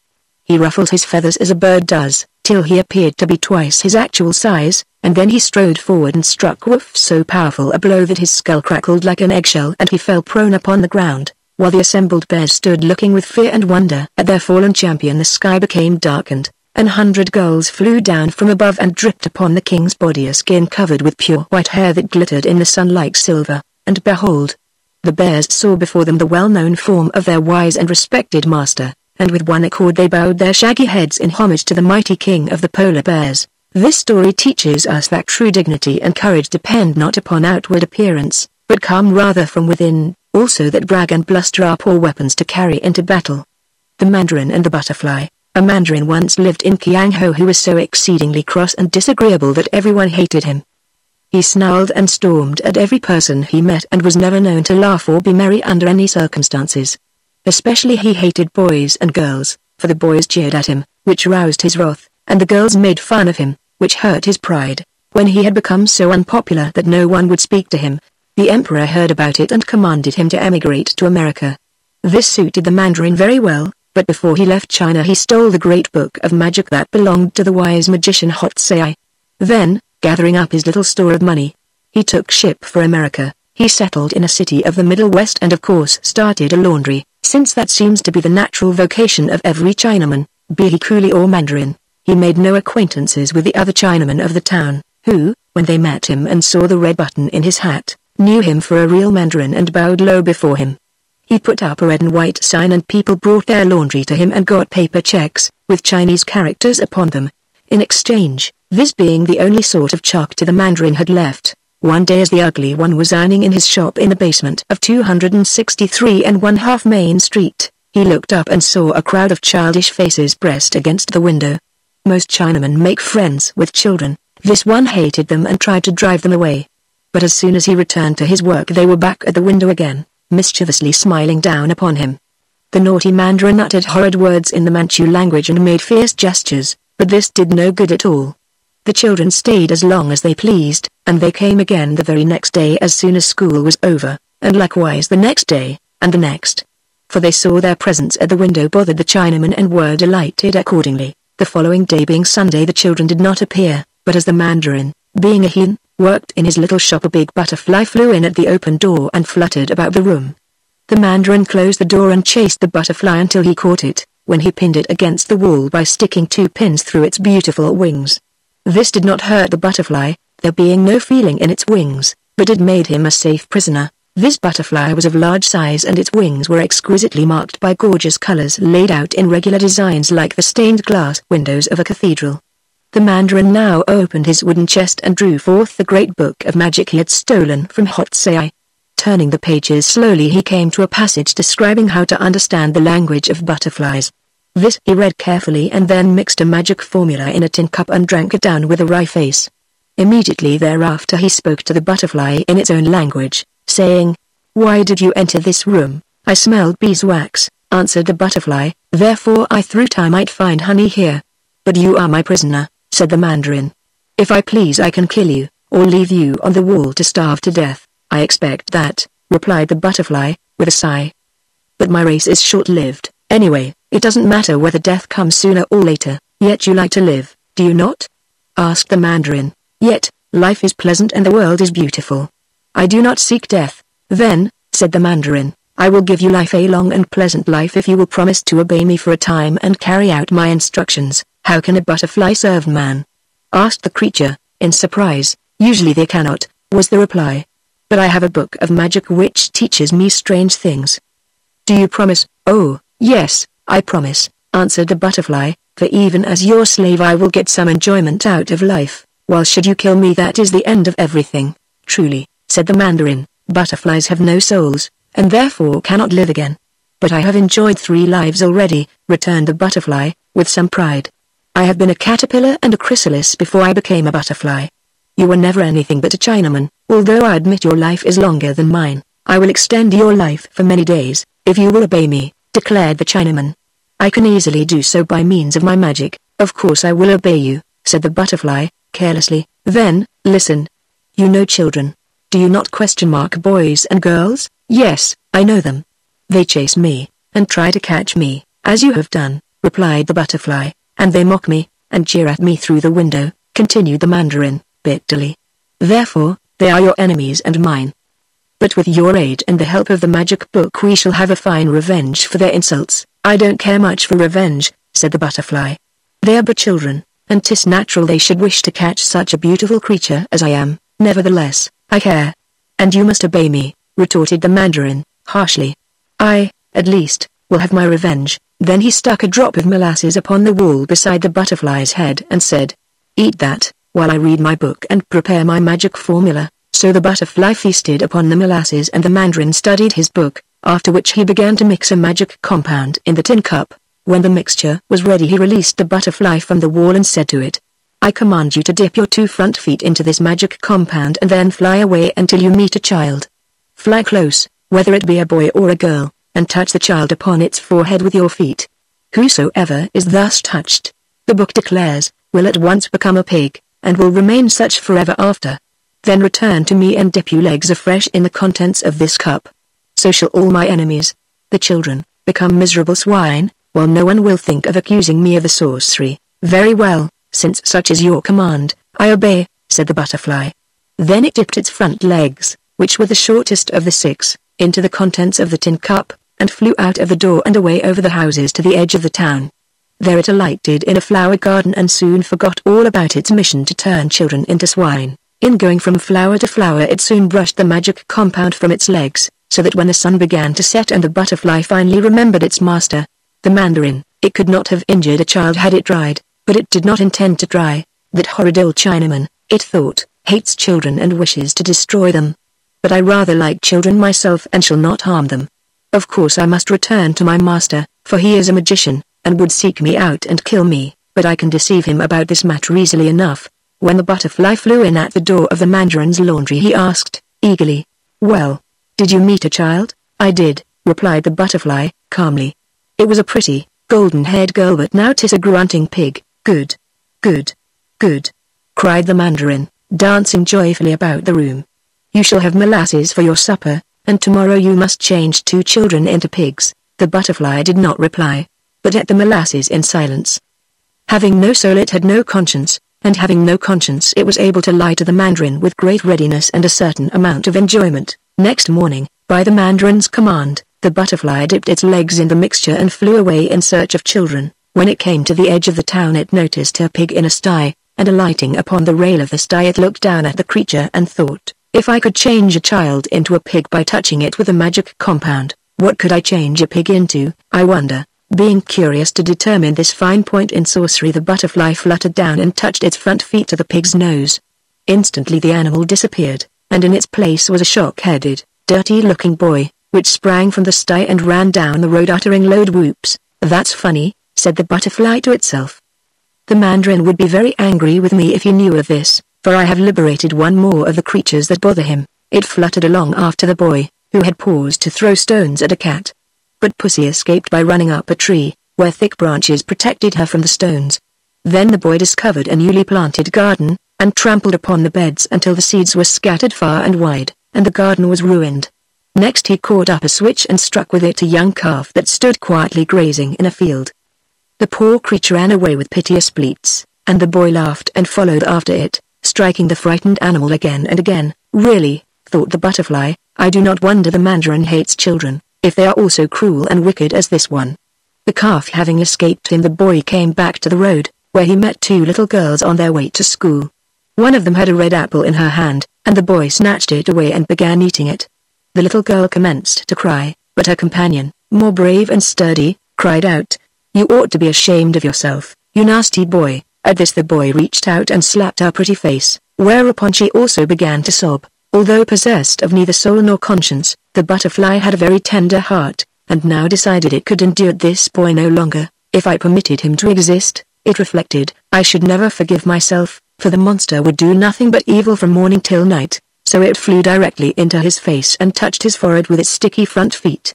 The next instant the boy had disappeared, but a grunting pig ran swiftly up the road in the direction of its sty. The butterfly gave a sigh of relief. "This time I have indeed used the mandarin's magic upon a child," it whispered, as it floated lazily upon the light breeze, "but since the child was originally a pig, I do not think I have any cause to reproach myself. The little girls were sweet and gentle, and I would not injure them to save my life. But were all boys like this transformed pig, I should not hesitate to carry out the mandarin's orders." Then it flew into the rose bush, where it remained comfortably until evening. At sundown it returned to its master. "Have you changed 2 of them into pigs?" he asked. "At once, I have," replied the butterfly. "One was a pretty, black-eyed baby, and the other a freckle-faced, red-haired, barefooted new boy." "Good, good, good," screamed the mandarin, in an ecstasy of delight. "Those are the ones who torment me the most.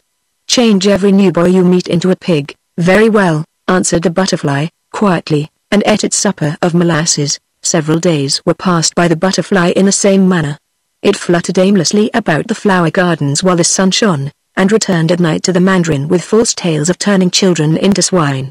Sometimes it would be 1 child which was transformed, sometimes 2, and occasionally 3, but the mandarin always greeted the butterfly's report with intense delight and gave him molasses for supper. One evening, however, the butterfly thought it might be well to vary the report, so that the mandarin might not grow suspicious, and when its master asked what child had been changed into a pig that day, the lying creature answered, "It was a Chinese boy, and when I touched him he became a black pig." This angered the mandarin, who was in an especially cross mood.